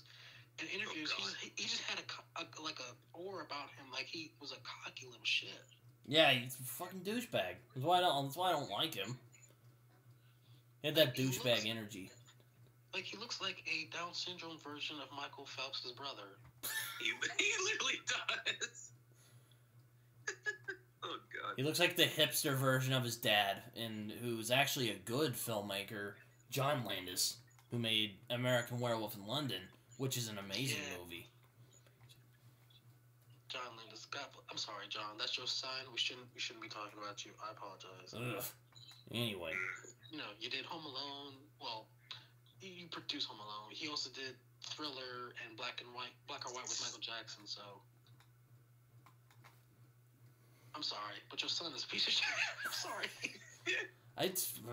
I read his comic too, the one about the adventures, which was okay, but I was just like, Jesus Christ. I'm not gonna read American Alien. Don't bother. Cause I'm like, you know what? Fuck this guy. It's one of those cases where cancel culture. I'm like, you know what? Fuck him. Like I'm not. I don't think I've even heard of. I have not heard about him in a while, thankfully. Oh, I haven't either. I don't want to either. It's not one I like to focus a lot of energy on. No. But back on stuff that makes us happy. Yeah. Yes, back on things that make me happy. Let's see. She-Hulk. Oh god damn, Jacob, fuck you. Well, I only saw the Daredevil episode. That's all you need. I only saw the Daredevil one because I'm like, you know, that's what I came for. That's all you fucking need. Yep. If you care about That Hulk, is it. don't watch it. If you care about Hulk, don't watch this abortion of a show. It is. It is an abortion. I'm sorry. Damn. I'm sorry. I thought it looked mediocre. No, it's worse than mediocre. It's asshole juice. Oh, God. Mm. Green asshole juice. Oh, God. Please stop. Like, Shrek was having a heavy cycle if he was a woman. Like Fiona or something. I don't know. Yep. We did talk about, we were talking about how much we love Daredevil, the show, as well. So, Yes. Masterpiece. Yeah, yes, that, all of that. Because, you know, Daredevil is just a work of art, if you ask me. I'm not even sorry for saying it. It's a fact. Yes. It's not an opinion, it's a fact. Because even like the second season still, you can still find stuff about that you like that's really, really good. Oh, season 2 is still really good, despite the hand being just feeling completely forced in. They should have just stuck with the Punisher story. Then we could have gotten another masterpiece. But still great stuff in season 2. 1 and 3 are like phenomenal. Oh yeah, they made up for season 3. Mm-hmm. Okay, I think I already know where we are about this, but I'm gonna say it anyways. Who's hoping that he goes back to Red in Daredevil Reborn? I'm hoping. I am. Hate his yellow and red I suit. mean, Like, I don't mind the yellow suit. I don't have issues with it like you guys do, but, you know, I'm like, yeah, red's better. Yeah, it grows on me in the sense of I can tolerate it because it's Charlie Cox, but this better not be permanent. No. If it's like his main suit, please no. And I've never been a fan of the yellow and red suit anyway. It's all like, no, God, please, no! No! Like, you know what's, like, no! You know what's fucked up? I'd rather he be in the red pimp suit that Britton hates. Oh my than God. the yellow one. Don't even bring that up. I'd rather he wear that shit than to wear this. But I am kind of, even though like his jokes were okay. I was happy to see him genuinely happy. Because after the shit he went through in his own show, I'm like, he needs to just let him be happy just a little. He needs to smile more. And it makes sense for his arc. And, like, the wits that... Because Daredevil has always been witty in comics. Like, that line he gets, like, oh, my ass remains unwhooped. Like, I like that. I was like, yeah, that was fine. Like, Daredevil has always been witty in comics. And plus, can we let Matt Murdock be happy? He's been through a lot of shit, all right? I'm like... Right, literally, like, he goes through more shit than Spider-Man. I'm like, he literally, literally his first line, like, when he's being a lawyer, is like, well, we've been lawyers for about 7 hours. Yeah. And I love that even though it wasn't his show, he still dominated her in that courtroom. Like, no, I'm still the best lawyer in Marvel. Fuck that shit. He slams the case dramatically. I was like, yes. Matt Murdock, bitch. But yeah, I love Matt. I love Daredevil. I love the show. It's just as perfect of a Daredevil adaptation as you're gonna get. Mm-hmm.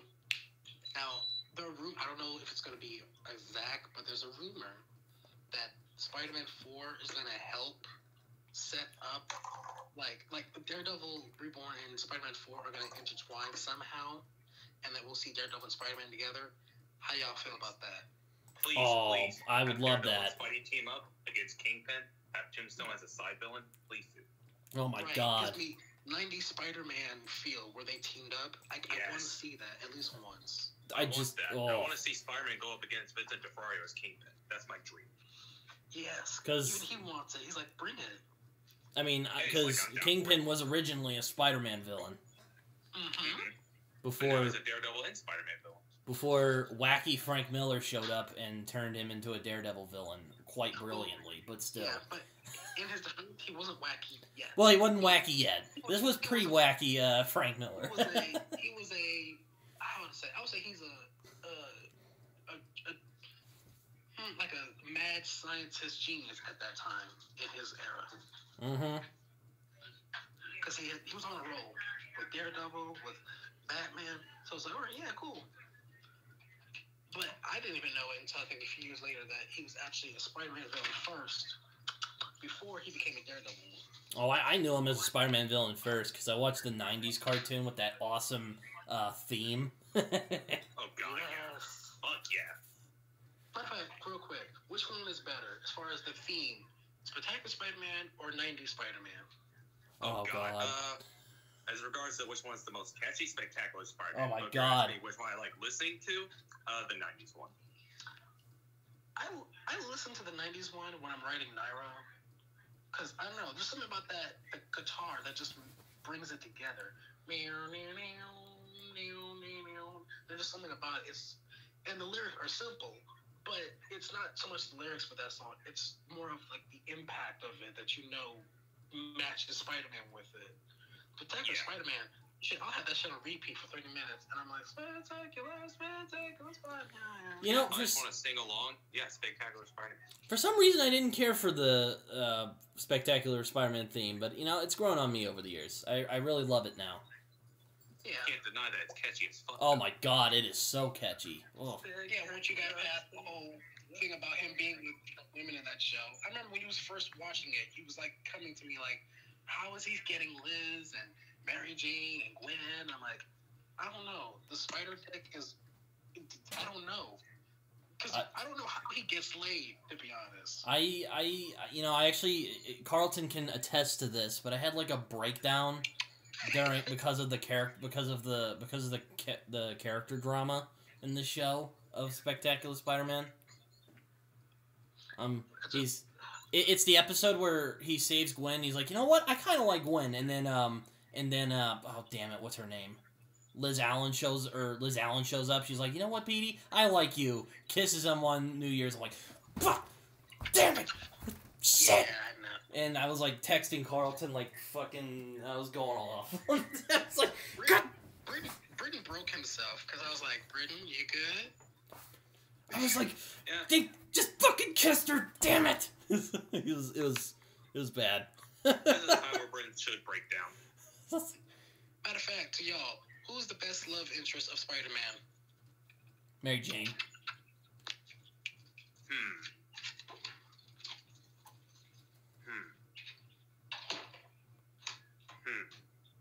But I do love Gwen Stacy in Spectacular Spider-Man. I was really going hard for it. I was like, yes. I'll have to say Mary Jane. Yeah, barely over Gwen. Mary Jane has gone through so much shit with him, but at the same time, you know, Gwen kind of have a sore spot because they retconned that she fucked Goblin. Oh my God. So I kind of have a hard time not thinking about that. Who thought of that shit? Even. Ugh. Krasinski. Oh my God. Oh. Even though, okay, well, I can't blame him. No, I blame editorial because he didn't want that. He wanted something else in that story, but they forced it on him, and he just worked with it. Just like the same guy that did that with Spider-Man One More Day, Joe Quesada. Oh my God.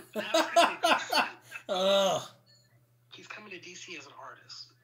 Oh God, no. He can be an artist. Just don't let him have any. Oh, an artist. Okay, yeah. As an artist, but writer, no. Because Bendis is leaving. I don't want another Marvel person come over and fuck it over shit. I bet he heard about Quesada. Was like, oh fuck, I'm leaving. Before it gets bad. I was like, God, and it's funny. Joe Quesada been talking shit about DC all these years. Now you're coming over. Maybe he changed his mind. I don't know. I'm just like, I don't give a fuck. You made a sucky ass Iron Man story and you gave me Spider-Man One More Day. I'm mad at you. Yeah, that is probably the worst Spider-Man story of all time. Ugh. I say it is. I hate One More Day. Oh my God, terrible. Like, you know what? Look, when you have a writer that quits and he's got one more issue to write, you know you fucked up. Mm-hmm. Like, you know what? Nah, I'm cool. Like, why don't you just wipe your ass with Spider-Man? You know what? I'm gonna write Superman Earth 1. And honestly, I prefer that because Superman Earth 1 is awesome. I thought Johns did Superman Earth 1. No, he did Batman Earth 1. Oh, yeah. Okay. I still need to read that. Where for some reason Batman punches Gordon and Oh. Yeah. I remember I was texting you before the Batman came out, and I'm like, I don't know why he would punch Gordon, and then you just, like, sent me that image without context. I'm like, okay, he just punched him in the comics. Well, I don't know what this means. Well, in Earth 1, he punched him to get away. Okay. They were outsmarting him. I'm like, okay, yeah. Thank God Matt Reeves made sense of that shit Johns did. Because when John said it, he's like, there's a reason I haven't done an in-continuity story of Batman. And then he does about the three Jokers. And I'm like, honestly, I kind of wish he didn't do this. I already don't like Johns as a person. But then this is what you made us wait 5 years. And this is what you give us? Fuck you with a broomstick. Though I am still wanting to read his Green Lantern run. I want to see what he does with John Stewart. I ain't supporting nothing with him no more. I gotta read the old Green Lantern stories. You know, that were good, that I didn't have to pay for. Like Blackest Night. I got that at work. From when I used to work at Goodwill. Someone donated that. It was Blackest Night and Brightest Day. I'm like, I gotta get them. It's my first time actually reading it. I finally read it.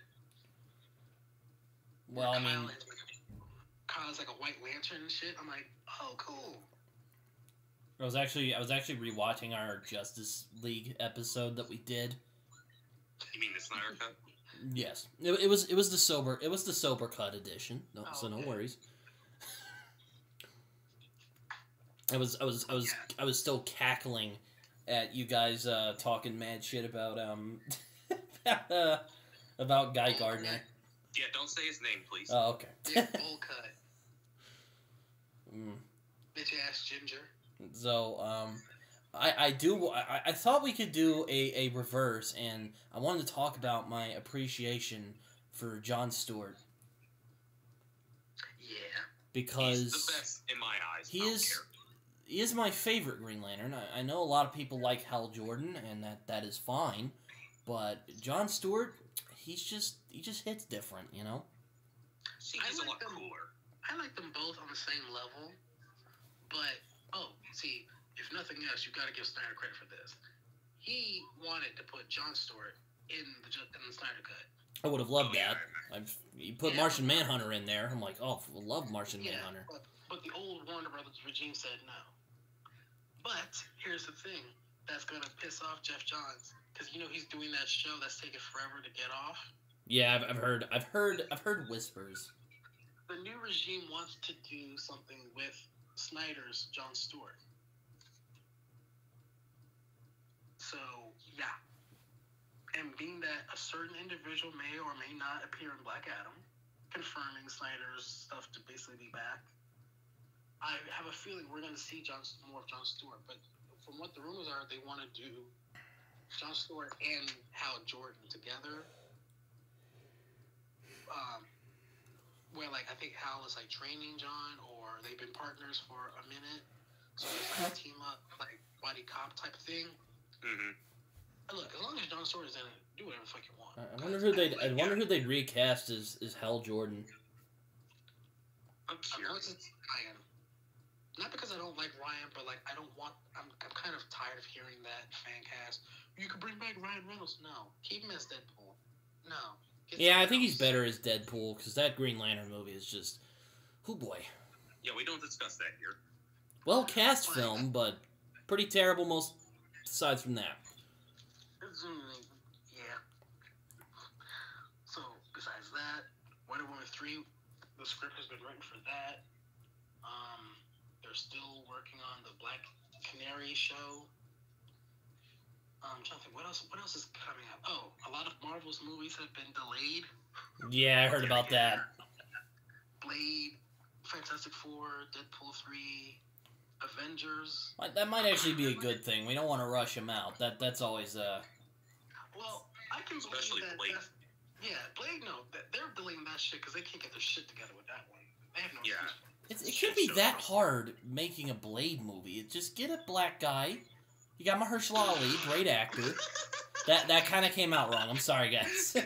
that didn't come out right. There you go.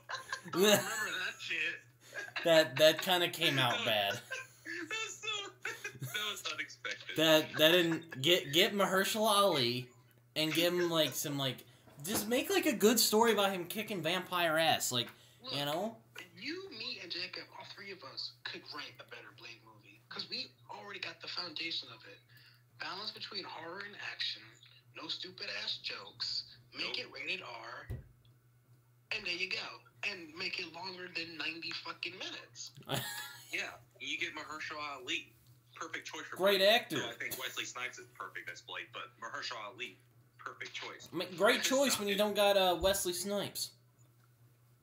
Because Wesley Snipes even said, oh yeah, I approve of the casting. He's going to be awesome. Yeah, even he said, like, yeah, he's going to be great. If they don't make it rated R, then I won't be excited for it. Because Blade is a character that has to be rated R. I'm just saying. And if y'all are willing to have Deadpool, the rated R ones, Logan, on Disney Plus being in this rated R format, y'all don't have an excuse anymore to not have Blade be rated R too. Like, who would you have to direct the Blade movie? A black guy. Yeah. A black guy? Okay. You get a black guy, you get a black guy, you get a black director, and there you got a Blade movie. it rolls back around. Yeah, it rolls back around. You should have saw it coming. Damn it.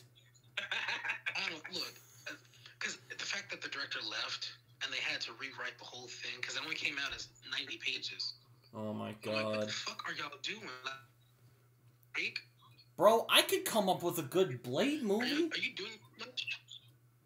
I think you did. Once you was talking to me about Blade once of a story you would do. I'm like, yeah, see, right there, that should be the movie. I still actually like that idea. I'd write that shit. Like, pay me, Marvel. I'll write it. How can you fuck up a Blade movie? It's so simple. And, Balance between horror and action. Look, we were talking about who would do it. I just watched Werewolf.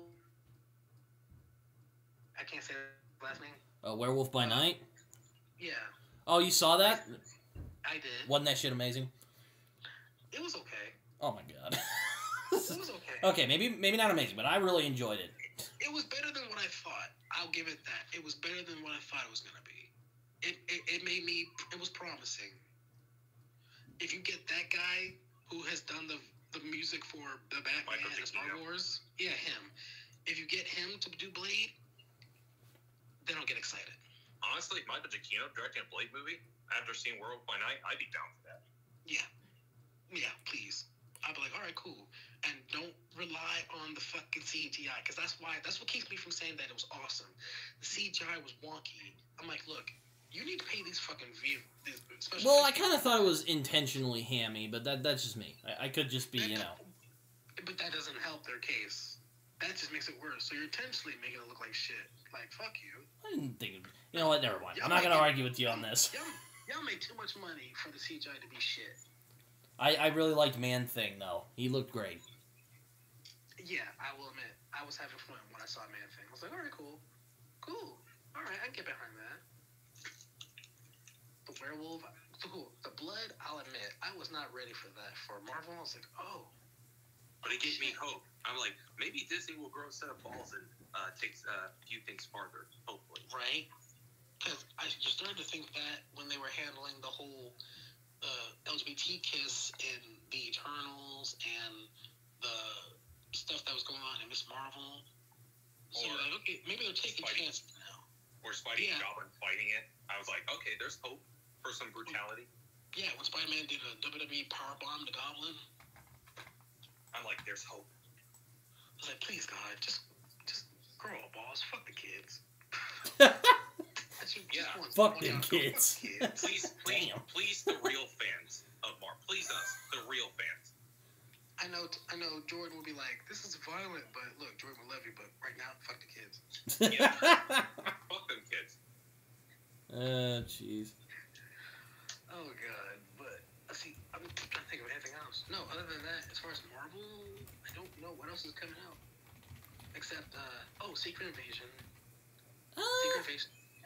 I'm trying to take a break from MCU right now. I did cheat a little with Werewolf by Night, but I'm like, you know what? I love werewolves, and this actually looks like a lot of fun, so I'm going to watch it. I really enjoyed myself.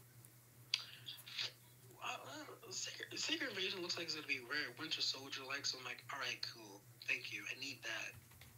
Something a little bit more grounded that's not so... You know, we need more We need more MCU films like Winter Soldier in regards to being like grounded and realistic, immature. Very much. Yeah, so, Werewolf by Night, the trailer is what ruined it for me. I almost didn't give it a chance because of the trailer. But I was like, you know what? They're going to be talking about this. I know Britton's going to be watching this just because he likes werewolves. Let me watch it. It's only like an hour. But I was about to say, well, you know me, I'm a freaking whore for werewolves, so, you know, I'm gonna watch this. You have a boner for them. Your teeth on Twilight, yeah. I will admit it is a little hammy in some parts, but I kind of thought, I'm like, you know, it is kind of a tribute to the old Universal monster movies, so it's kind of part of the bag. But yeah, it is a little hammy in parts, and some of the CGI is like, I liked it was grittier than some of the other Marvel stuff. Like some limbs came off and it was bloodier, all that fun like, stuff. some throat got slit. I'm like, oh, y'all didn't cut away from it. Y'all were taking advantage of the black and white filter. Big time. But Jacob, have you seen Werewolf by Night yet? Oh yeah, I already told you I have seen it. Oh. Oh yeah, we talked about that yesterday. That's not funny. Yeah. Yeah, way better than I expected it to be. Oh god. A bit, but I wasn't excited for it. I was like, whatever. It's just another thing that MCU's doing. But now I'm going back to my break from the MCU for right now. Stop teasing me, Marvel. Stop it. Stop just right now. Just stop teasing me. I need to catch up on Andor because I haven't seen it yet. Oh my gosh, Andor is fantastic so far. I am enjoying myself. Really? Oh yes. I've been hearing about it. I'm like, okay. I liked Obi-Wan. Yeah, it wasn't perfect, but I like the complaints about it were stupid. Like, look, it gave me what I wanted. It's rewatchable. I wanted more episodes, personally speaking. But that's just me. I'll give Andor a chance, and hopefully it's, you know, what I've been hearing about it. People have been saying it's very Jason Bourne type. Oh, it's fantastic. It's basically what Rogue One should have been. Yeah, fuck that. Oh, you don't like Rogue One? I hated it. I don't hate it. I never knew this. I thought it was all right, and then the last like 45, like the third act is great. Yeah, it's like how Britton feels about Matrix. That's how I feel about Rogue One. Oh god. Yeah. Never forgive you for that shit. Like, I've gotten a lot of shit for not liking Rogue One. I like, but the third act makes it worth it. Just the third act alone, with how they tie it with Darth Vader and Princess Leia. For that is why I think, okay, it's better than Rise of Skywalker. That's for damn sure. Oh well, I think anything's better than that movie. It's better than that movie. I will say that. Oh jeez. Well, I think that's the rest. I think that's the best we can do right now. I think that's all we got for today. Anything else to talk about? Nope. But yeah, Nightmare on Elm Street. This was well worth the wait. Indeed. Oh yeah, my pick. So I thought about this because I kind of had this happen on short notice, but for our last one, I'm gonna do The Gift from Joel Edgerton, and yes, it is a horror movie. It counts. It's a psychological thriller, so it counts. I gotta look that up. It sounds so familiar. Jacob, what do you think of this? You said The Gift? The Gift, yes. I hate to disappoint, but I haven't seen it. You haven't seen The Gift? Oh, damn it. I remember. Look, I'm looking it up right now. I'm looking it up right now. I remember it. Oh. Yeah, it's not, God damn it. All right, pulling out the. Okay, damn. I didn't realize it was this old though. 2001. Nah, that was. Damn it. All right, you know what? I'm gonna go with the cliched boys. You've seen Halloween, haven't you? Halloween? I'm talking to Jacob.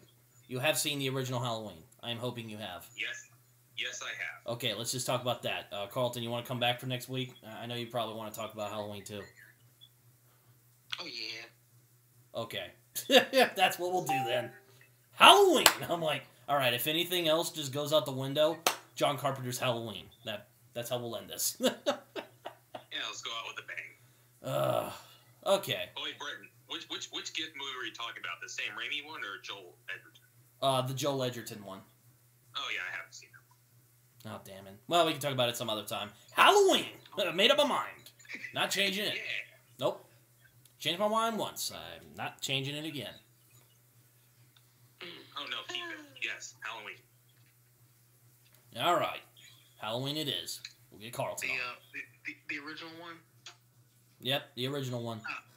Okay.